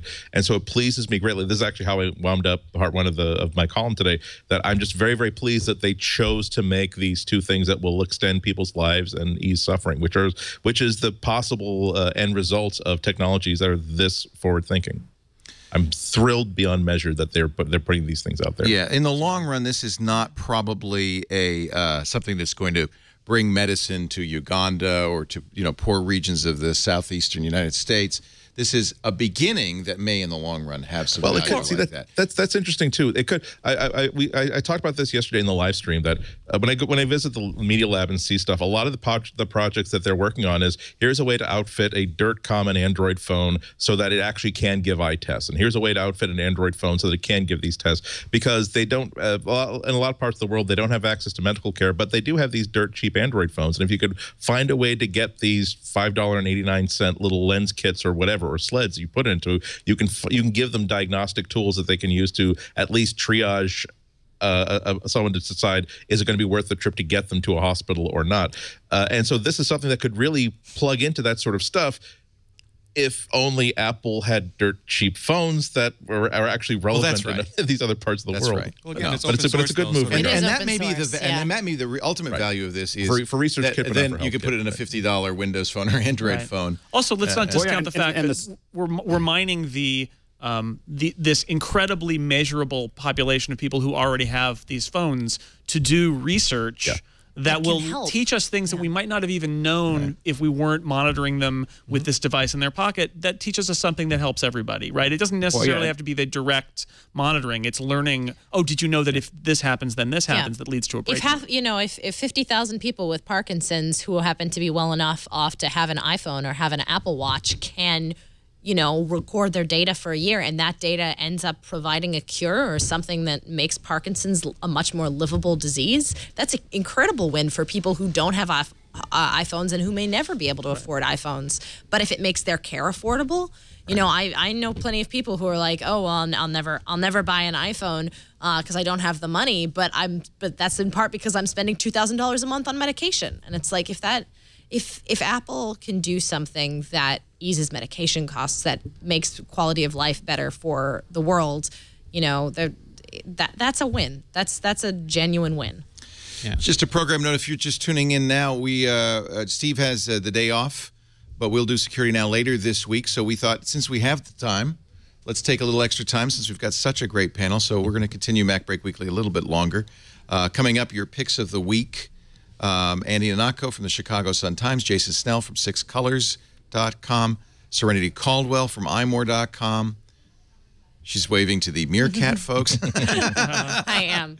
We have a dual stream going on. It's a little weird.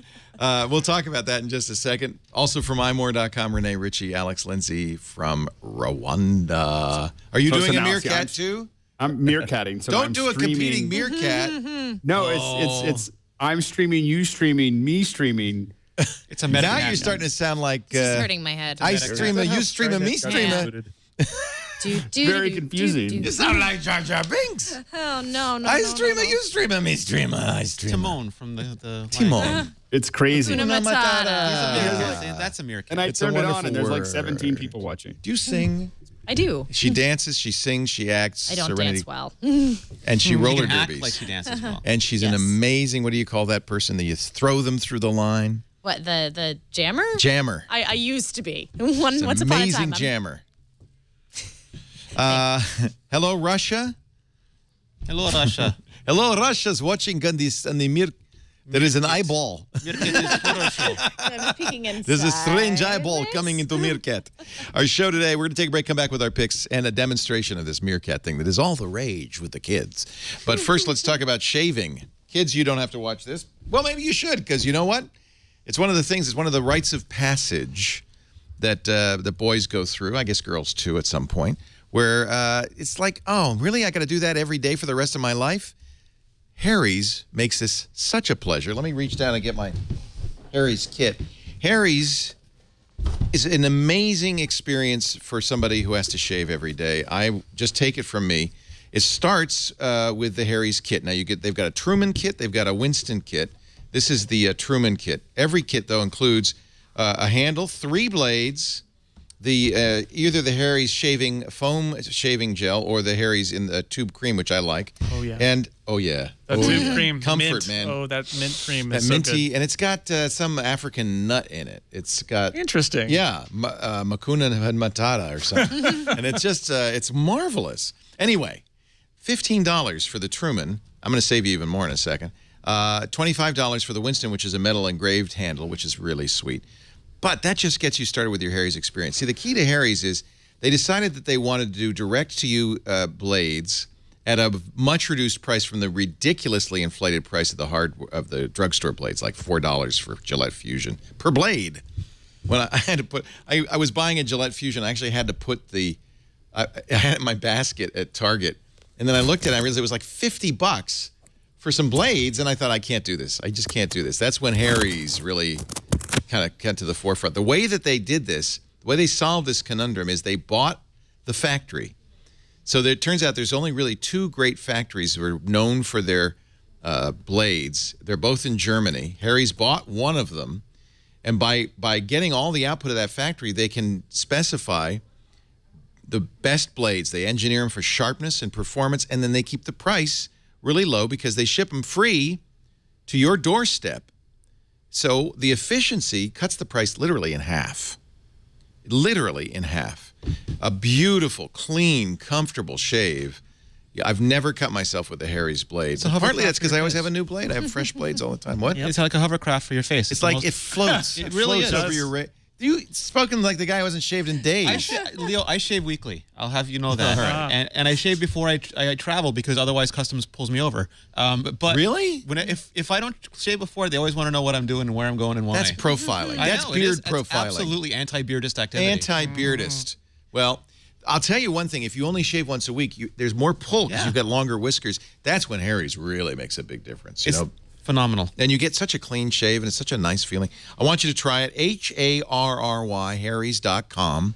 $5 off your first purchase if you use the offer code MacBreak. That means $10 to get your Truman kit. That's a pretty good darn deal. You're never going to get a deal like that, I'll tell you. Harry's, well, you are if you use the offer code MacBreak at Harrys.com. We thank them so much for keeping us hirsute-less, unhirsute, de-hirssuited. The feel of it.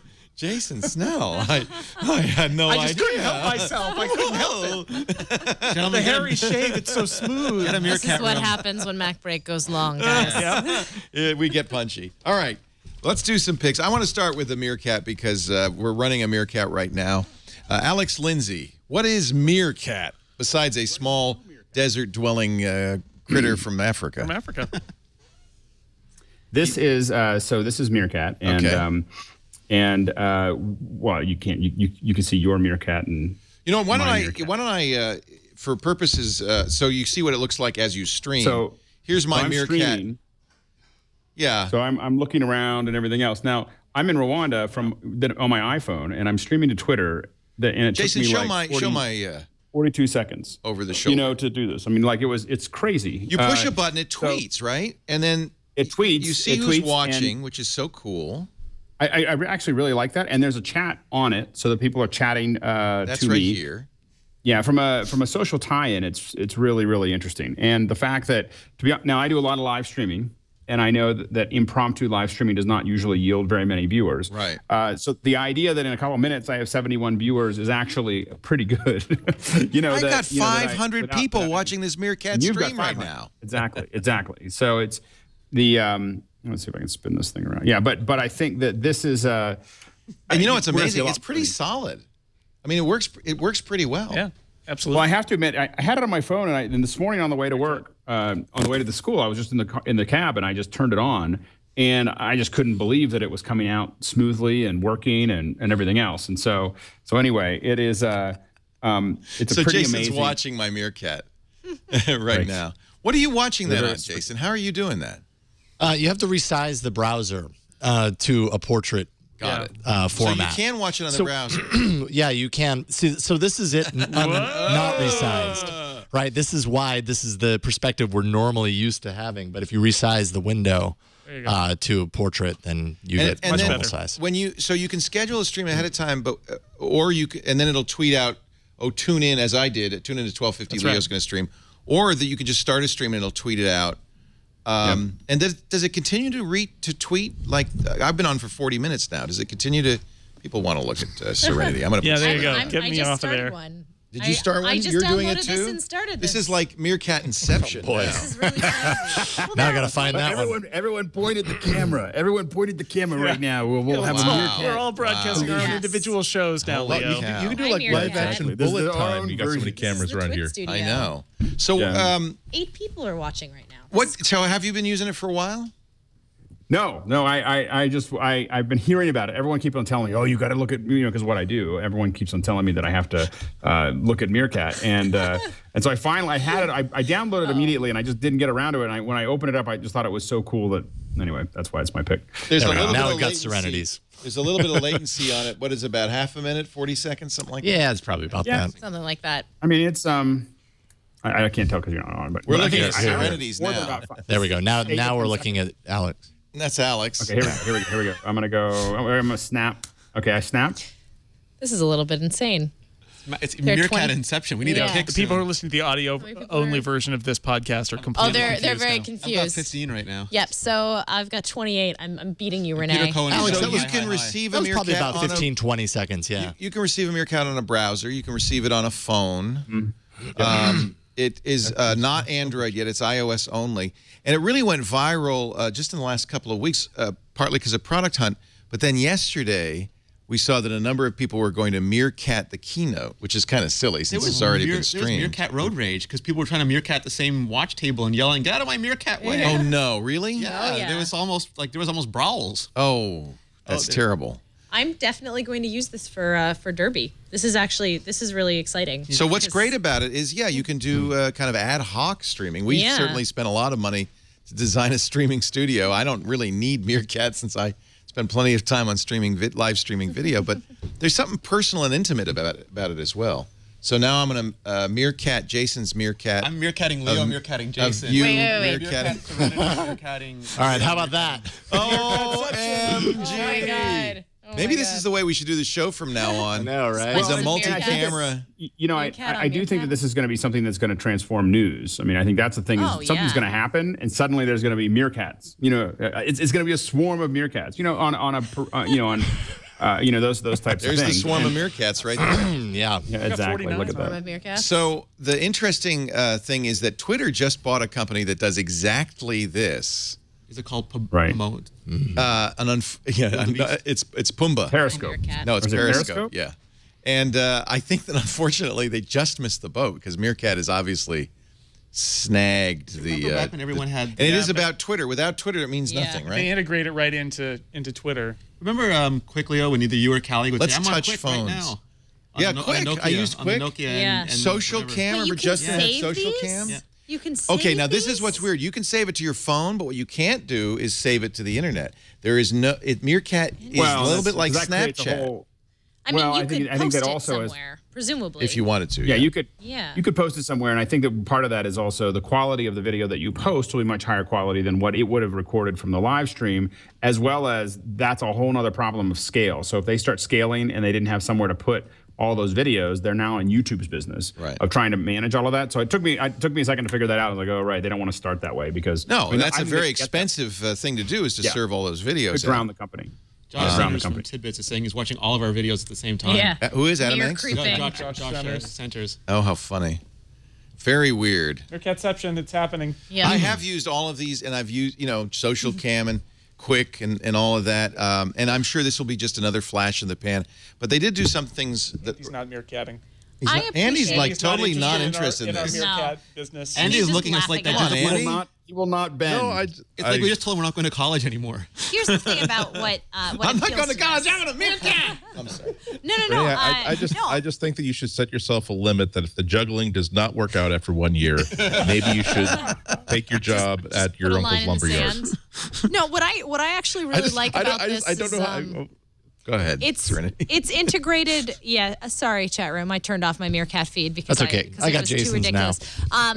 But I really like how easy this is to set up and how quickly that I can get a good stream going almost immediately and hook in with Twitter. There's like Ustream is nice, but there's the separate chat room and it's kind of insane and I don't know. It's complicated. If you want to stream anything good, you need to pay for a subscription. Like again, I'm thinking about roller derby here because my mind mind always goes to There roller is a derby. kind of neat Live real-time streaming- aspect to this and an instant aspect to this. Live streaming roller derby games is really difficult because You could do this on your. You could attach this to your helmet cam. Your uniform. Oh yeah, I absolutely could. Yeah. I mean, I'd probably put it in an OtterBox first. Jammer cam. Yeah. Jammer cam. No, Jammer it's- cam. It's Now I really noticed cool. that it really prefers vertical, right? You don't want to do I'm going to do horizontal right now, and I think this is going to screw things up a little bit.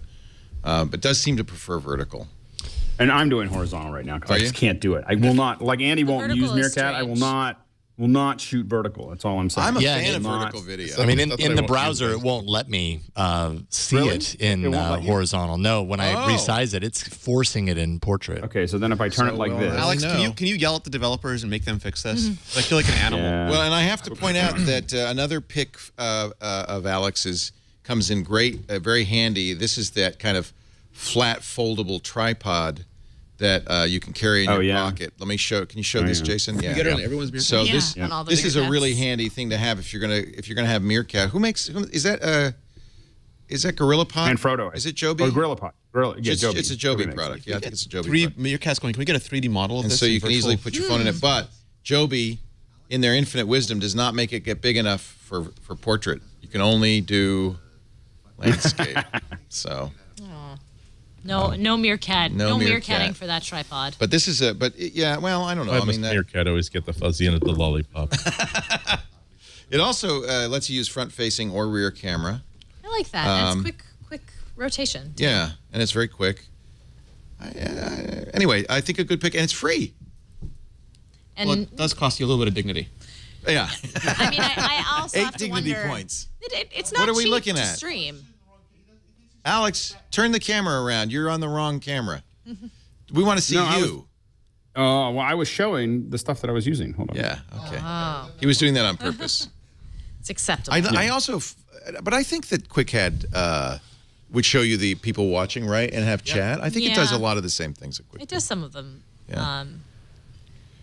We could show the studio audience, which has dwindled. Yeah. Well, we can, Sorry, we went really long we're today, guys. in hour 5 of the telephone. Yeah. All right, our Mac Break Telethon. If you're tuning in for Security Now, Steve's under the weather. We will do it later, and we'll put it on the calendar Thursday or Friday. We're working on a time that we can do Security Now. So that's why we're getting to go a little long. We had such a great panel that I could not resist doing this. And this is another time that the 10.1 design clip comes into handy that you recommended, Serenity. I like this little thing. Because you can mount this now right there on your Peter is a smart accessory developer. Yes. Look at that. Is this a guy named Peter, huh? Peter Skinner. Peter Skinner. 10.1 design. 10.1 started with a stylus. The Pogo. The Pogo, which I still love and use. And now this little silly thing, which I bought because you recommended it, Serenity, has proven its value in meerkatting. So now you Hey, can for be yourself at the in keyboard Meerkat and- dollars. I can meerkat. I just realized, so a bunch of my cartoonist friends used to do live streams where they would like have to While they're drawing. position, yeah, exactly, Yeah. position their camera and weird things. I'm like, you just put your iPhone up against and now you can see what, that's neat. So there's Alex Lindsay's pick all the way from Rwanda. He's streaming. We're streaming. We're all streaming. Would you like to pick something, Mr. Rene Ritchie? I'll I just think we'll stop my start on that Meerkat? side. Stop your Meerkat. I'll keep my Meerkat going. I'm a little bit worried about saving this to my phone. It's going to be kind of a big file. I'm just saving mine. I don't know if we'll do anything with it, but it's for All right. posterity. I'll post it on YouTube if I can upload it.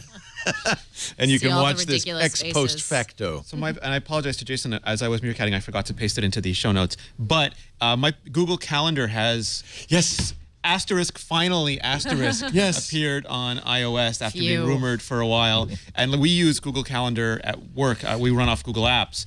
And it's always been really annoying because I use Google over Exchange on my iPhone, which means I have to go to that stupid Google website on every device and check off the calendars I actually want to show up. And I forget that's how you do it. So I just think my calendars are missing all the you time. only get And- one. And, It was super frustrating. But now there's a Google Calendar app.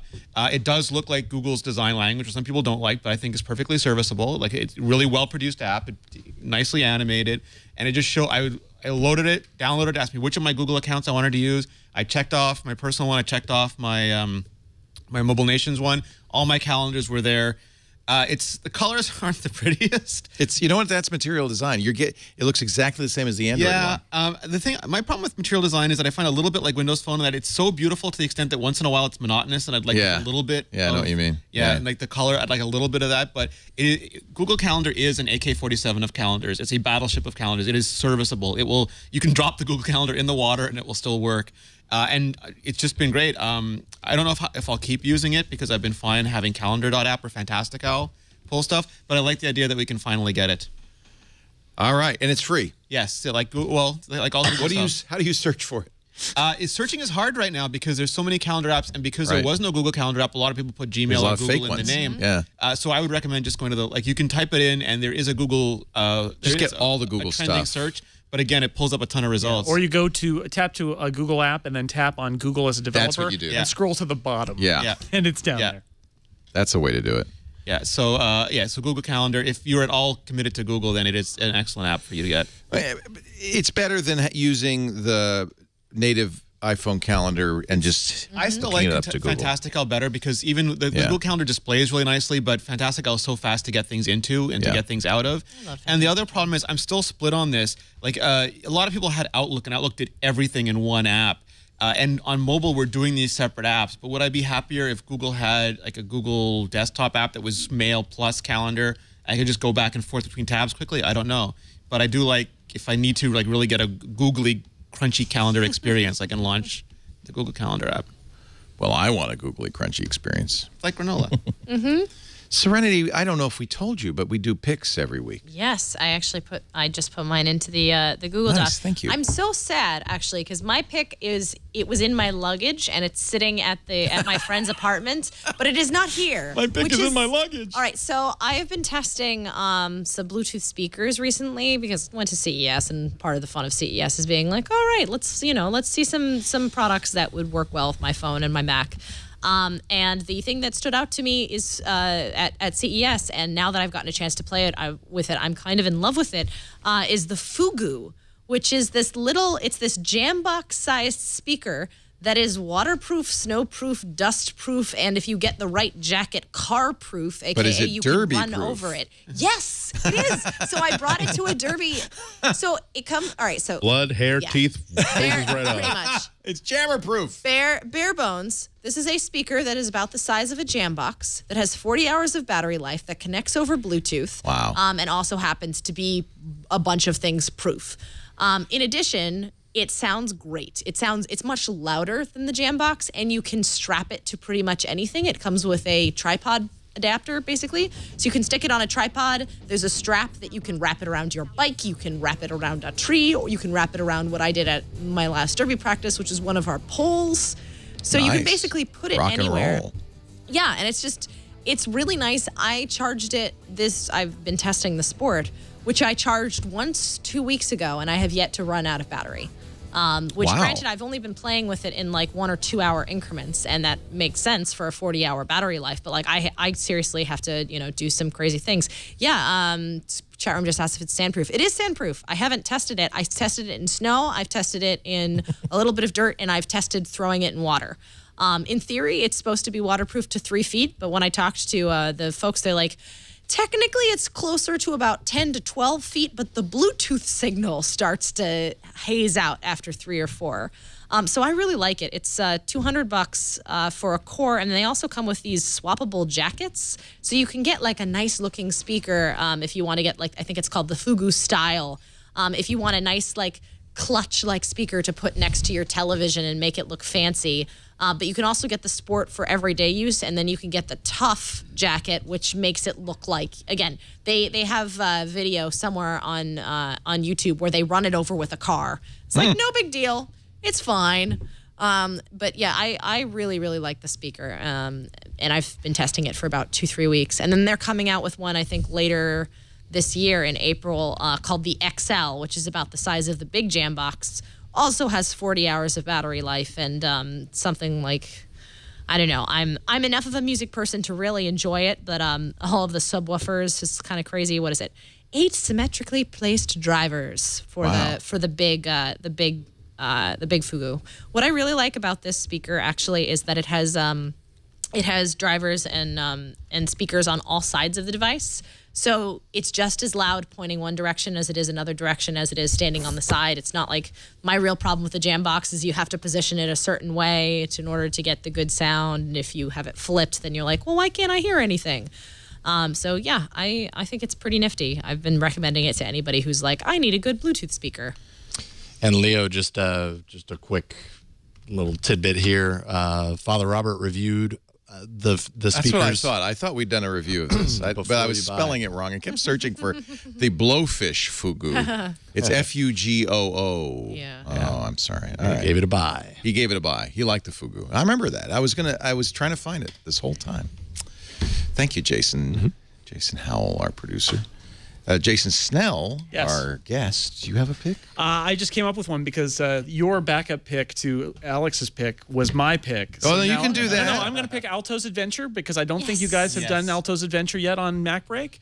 It is a fantastic. Does it come in a little tin can? It's an endless snowboarding game app for iOS. It is beautiful. It's like a lot. There are a lot of endless skiing and snowboarding games out there, but it is beautiful. The music is fantastic.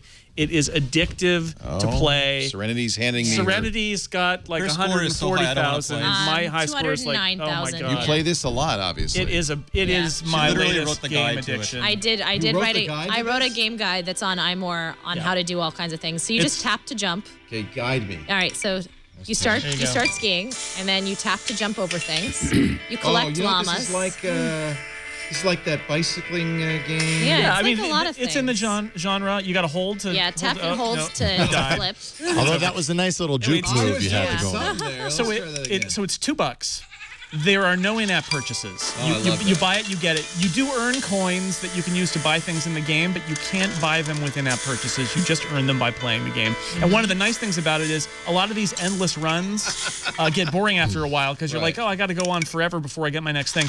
What Altos does is every level is 3 tasks you need to perform, and it's basically 3 snowboarding tricks. And they scale with your level, your level of proficiency. So there's always some just going. Yeah. There's always where you hit a rock. It's bad. Oh. It's a lot of fun, and it's easy to play, and it doesn't get boring. And that's I couldn't endorse it more highly than that. And it's beautiful. And it changes from day to night. There's you can watch the sun go down, and if you ski long enough, you watch it come back up.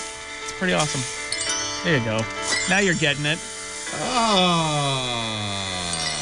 It's all kinds of fun. And you hit the snow. This looks fun. That's great. Alto's Adventure, $2, but from no Snowman on the App Store. Thank you for letting me play. Andy Ihnatko, your pick of the week. Mine is something that it's kind of pricey, but it's something I really, really like. Last year around this time, my pick of the week was this Olympus OMD EM1, which is one of the nicest things I've ever bought in my life. I've shot thousands and thousands of pictures with this. Absolutely in love with it. It's exactly the sort of camera that I like. It uses the Micro Four Thirds lens system and the sensor system, which means that the body is nice and compact. And unlike other mirrorless systems, it has a really nice library of lenses for it. I actually bought like the nice, like equivalent of the 80 to 300 millimeter f2.8. Used this to shoot pictures inside PAX East Gaming Con over the weekend. I was just getting so many pictures I would not have been able to get otherwise.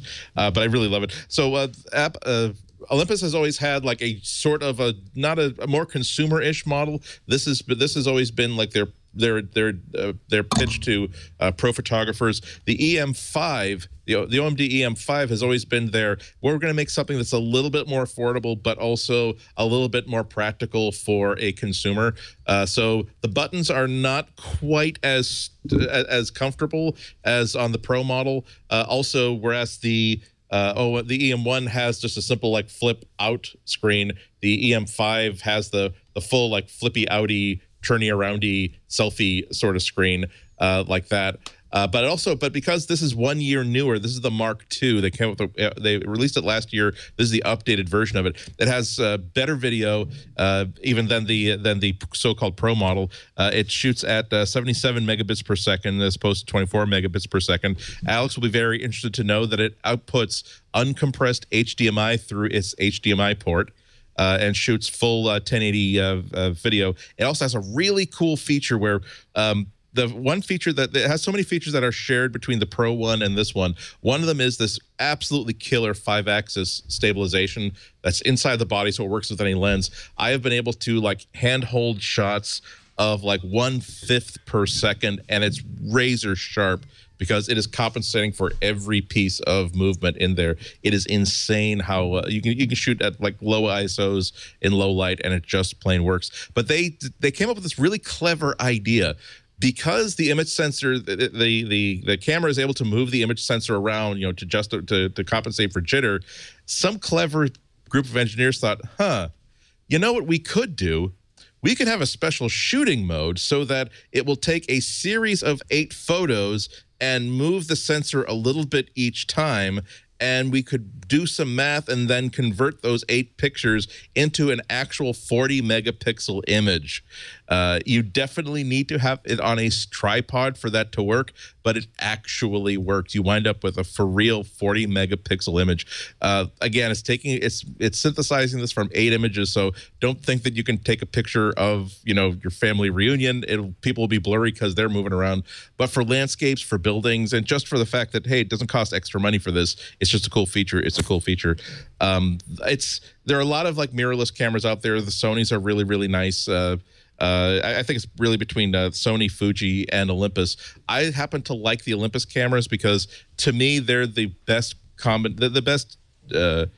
hybrid between having something that is nice and compact that I can easily just stick in whatever laptop bag I'm using and take with me wherever I go, and yet still having that sort of look and feel, that sort of experience of using an SLR, of, you know, looking through the viewfinder and being able to set things with buttons however I want it.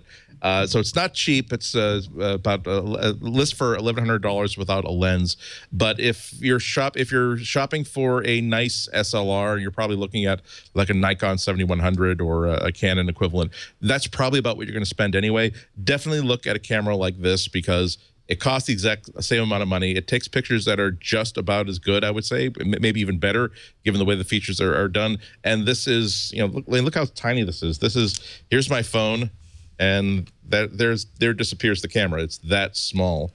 So I mean that's the reason why when the time came last year to buy like my first really good camera in like 10 years, I bought this because I can remember every single time I left my Nikon APS-C SLR at home, even though I'm spending a week in Barcelona and London, because I just don't want to carry this big honking SLR around my neck because I can't be able to fit it inside like any of my carry-on bags. So that's my pick of the week. I've been using it for about a week. I used it, did the dumb thing you're not supposed to do of, hey, let's take this out to PAX East. You literally took this out of the box a few days ago. You've barely shot 30 frames with it, but hey, let's do another 1,000 frames with it in this very high intensity situation. Left it on auto, and it took great pictures most of the time. Love it. It's a fantastic camera. That's the one we brought on our last trip, and I love it. And, you know, I moved to the Sony because I wanted a full-frame sensor, but there is nothing that bests the Olympus UI. There's just so many good features, and Sony even, you know, licensed their 5-axis image stabilization. It is killer. It was like, yeah, it is everything I wanted this camera to be. Yeah, and yes, it does video as well. What camera doesn't these days, right? Yes. So this was your pick, Jason, so you can help me out on this one. Office for the Mac hasn't been updated since 2011. Yes, that's right. But now we've got Office for Mac 2016 preview, and it's going to come out this summer. The fall, can get it now. The actual app will be out, they say, in the second half of 2015, although I've heard some say as late as fall 2015. Interesting. But you can get the preview right now, and if you want to download it for free, you can. Yep. You don't have to have an Office account to use it. Not until it goes final. I did log into my Office account, and it will use that, which means you'll be able to save to OneDrive and things like that. It looks a lot like Office on Windows, which I guess is the goal, It's got the color bar at the bottom that tells you what app you're using, and it's got the tabbed interface at the top. Jason, you could show my screen because that would actually be the It looks so much nicer. There you go. Look at that. It looks so much nicer than the existing version. Yeah. The beta's a little bit pokey. I'm hoping they'll speed it up as they get it closer to there's final. Nothing worse than a word processor that actually doesn't keep up with your typing. Yeah, process. Which I find that is the case with Word for me. But it looks great, and it's good to see it. If you minimize the tab ribbon by clicking on one of the tabs, it does start to look like you're running Windows. because those tabs suddenly look like they're Windows menus. But it looks good. These are the this is the ribbon interface. Yeah. And you do that, and suddenly it. If you click twice, it looks a little bit like you're using a Windows window with a menu bar in there. It does, doesn't it? What is all this stuff? The cruft up here. Yeah, there's some extra bonus stuff. Well, that's very Yosemite, right? Where you can collapse the toolbar up into that top level. Yeah. So there's a floppy disk icon, classic for saving. Right. Undo, redo. Yeah. But it looks really nice, and it's nice to see Microsoft bring it up to date with the Mac. And there are a few new features here and there, and all of them. Word's got a multi-user collaboration mode now that it didn't have, and it supports threaded commenting, which the Windows version does, but the Mac version didn't. It also means that Microsoft is really bringing the Mac up to parity with what they're doing on Windows and iOS, because the Office apps for iOS are actually really great. Right. And so now the Mac versions will be sort of in the same generation of tool as the iOS version. So this is Word, this is Excel, it's PowerPoint, it's and then OneNote and Outlook, which have already been out for a while, are a part of this install too. Is there a big update to the Outlook, or is it the same one we've had? It's the same one we know, Okay. more or less. Okay. PowerPoint, I think, really benefits from the much more refined interface that is in Office 2016. Hardly anybody, I think, who uses a Mac would want to use. Well, I always used it PowerPoint. because when I was at IDG, all of our corporate presentations were in PowerPoint. Yeah. It's good reason So to it gave leave me some IDG. perspective on. Yep. Number one reason to have PowerPoint is to download it so you can get a proper conversion to Keynote. Right. Keynote's so much better. Which I use. Although I have to say, this new PowerPoint is not nearly as annoying. No, it doesn't look much so better. PowerPointy. It looks a lot better. Yeah. It really, I think, is the app that has benefited the most from the facelift of the interface. It looks a lot better. And, there's some neat stuff in Excel. Finally, now, if you click your cursor around in Excel, it actually animates the little selection thing flies across the screen, which I find deeply disturbing, but is what it's how it works on Windows. Right. So it's only right for it to work on the Mac. And there's some good new features that they've added. But, being on the same generation of app on all the platforms is a good thing, and the Mac's finally going to get there with this version. Yay.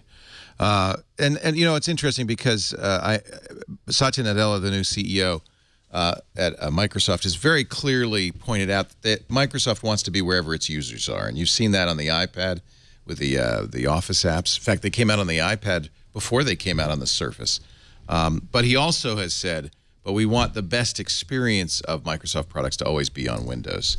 But I have to say, this parity with Windows would be nice, and they've always been kind of out of sync. Yeah. 2011. Well, in 2011, they did add the macro support back in, which was kind of a big deal because it was gone in 2009. But this feels the most current that Mac Office has ever felt.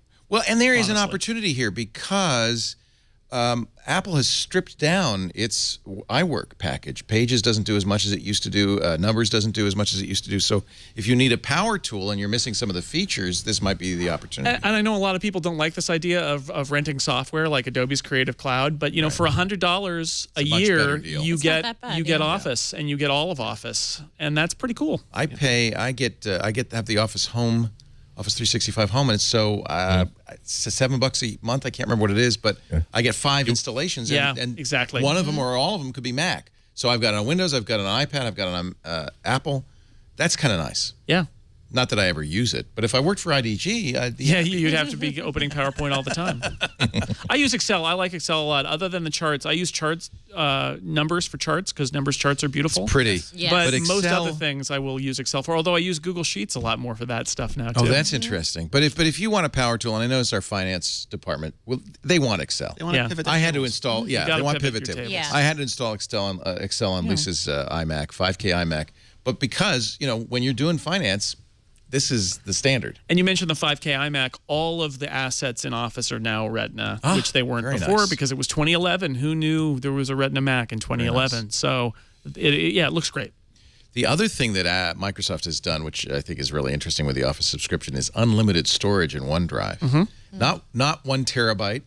Apparently, if you Unlimited. use a lot, they like call you up and say, "Are you sure?" And you say yes, and they're like, "All right." Well, if I go to my OneDrive because I'm a subscriber, I see 10 terabytes is my limit. But I don't know how I would fill up 10 terabytes to begin with. But I'm told that if you get to 10, they'll give you another 10. Keep Meerkatting, Leo. Meerkat right there. Yep. Meerkat to my OneDrive. Meerkat to the way. Hey, boy, this is fun. I would like to go for another 3 hours, but I don't know if anybody would listen. So let's just wrap this up right here. You guys are so great. It's so nice to have you in studio. This is so much fun. Come back anytime. You know, your parents would love it if you were closer. Just saying. I only get that every week. I'm just saying. I know. And the grandkids. Serenity Caldwell, she's at imore.com, and is really, I think, one of the most fun people we have on the show. And I'm so glad you came back. Well, thank you, Leo. It's fun. I said this is my first time in the Twit studio, so it's welcome. It's kind of lunch. We got so lunch set up for you in the other room. I think we do. I hope I'm not promising something we don't have. I was promised lunch. Yes, I saw lunch while you were reading about Squarespace. You see, lunch came. Same for you, Rene Ritchie. Rene Ritchie, great to have you. Thank you so much. Yeah, and I'm so glad you could give us a report from the demo room. Absolutely. That's nice to hear what it's like to actually touch this stuff. Alex Lindsay is, I don't know what you're looking at. My eyes are up here. Alex Lindsay is in Rwanda, Kigali. Are you coming back? I thought you were coming back last week. I thought I was. I'm going to be here, and then I'm going to be in New York, and then Pittsburgh, and then I'll be back before, right near the end of the month, and right after this, I'm going to play around with this Meerkat. I'm going to walk around the studio and the school. So if excellent. So another stream coming from Alex. Follow him at Alex AlexLindsay, like the former mayor of New York, if that helps. Wow. Deep cut, Leo. Deep cut. No relation that I know of. Deep cut. Thank you, Alex. Thank you, Andy Ihnatko. Always a pleasure. Chicago Sun-Times. Let's go for 4 hours. Let's go for 4 hours. I'm so tempted. I do not want to stop. This is so much fun. Always a pleasure. What are you working on for the Sun-Times today? Part one just went up this afternoon. Part two will be up of these events. Going to be up on Wednesday. On Thursday, it's a nice piece on everything that I learned about from wearing the Moto 360 for 6 months. I think that'll be very helpful for people who are considering buying an Apple Watch. Well, it's so great to have you too, Andy, and I'm sorry that you didn't come out for the event, but maybe the next one. Maybe the next one, and hey, you know, it makes up for it that I can't think of any other group of people that I could spend 3 hours talking about this stuff with. It went by like that. It went by like that. Like that. Jason Snell, always a pleasure. Great to have you as well. He's just down the road. I'm just down the road. Expect to see more of you. I'll see you later. I love having you in the studio. Things going well at Six Colors? Yeah, we're having a great time. 6 months. Next week will be 6 months since I launched the site. And so I love it blown right by. that Apple invited you to the event. Yeah. That shows you still have the respect. I appreciate their invite, and I hope to get reviewing on the MacBook and the Apple Watch at some point too. So. Well, you know we will be, but we buy them, so yes. If you can't get one on loan, come up here. We'll work something out. All right.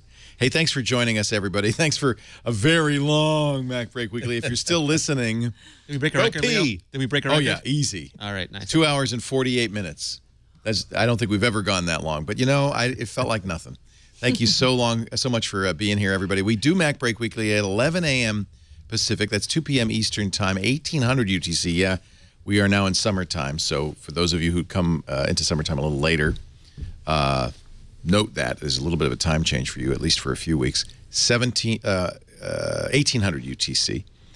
You can, if you can't figure it out how to watch live, don't worry. All 3 hours will be posted on demand at twit.tv/MBW or wherever you get your podcasts, like iTunes. And of course, I have to point out we've got great apps. We didn't do them, but our wonderful third-party developers have done apps on iOS, Android, Windows Phone, Roku. And we're grateful to them and encourage you to get one of those apps because that means that, you know, you'll never miss another MacBreak Weekly. I want to thank also the folks in the chat room. We don't thank them enough. They're great. We participate with them. We have brisk dialogues with them. Sometimes we yell at each other at chat room. I know I do that, but you guys are great. You're a big part of what we do. And I should point out, although we provide the server, the chat room really is a community effort. It's policed and moderated by the community. Those are all volunteers in there, and your presence each and every day is always appreciated. So thank you. irc.twit.tv if you'd like to be in there. Thanks for being here. Now, I don't know what you're going to tell the boss. Get back to work because break time is over.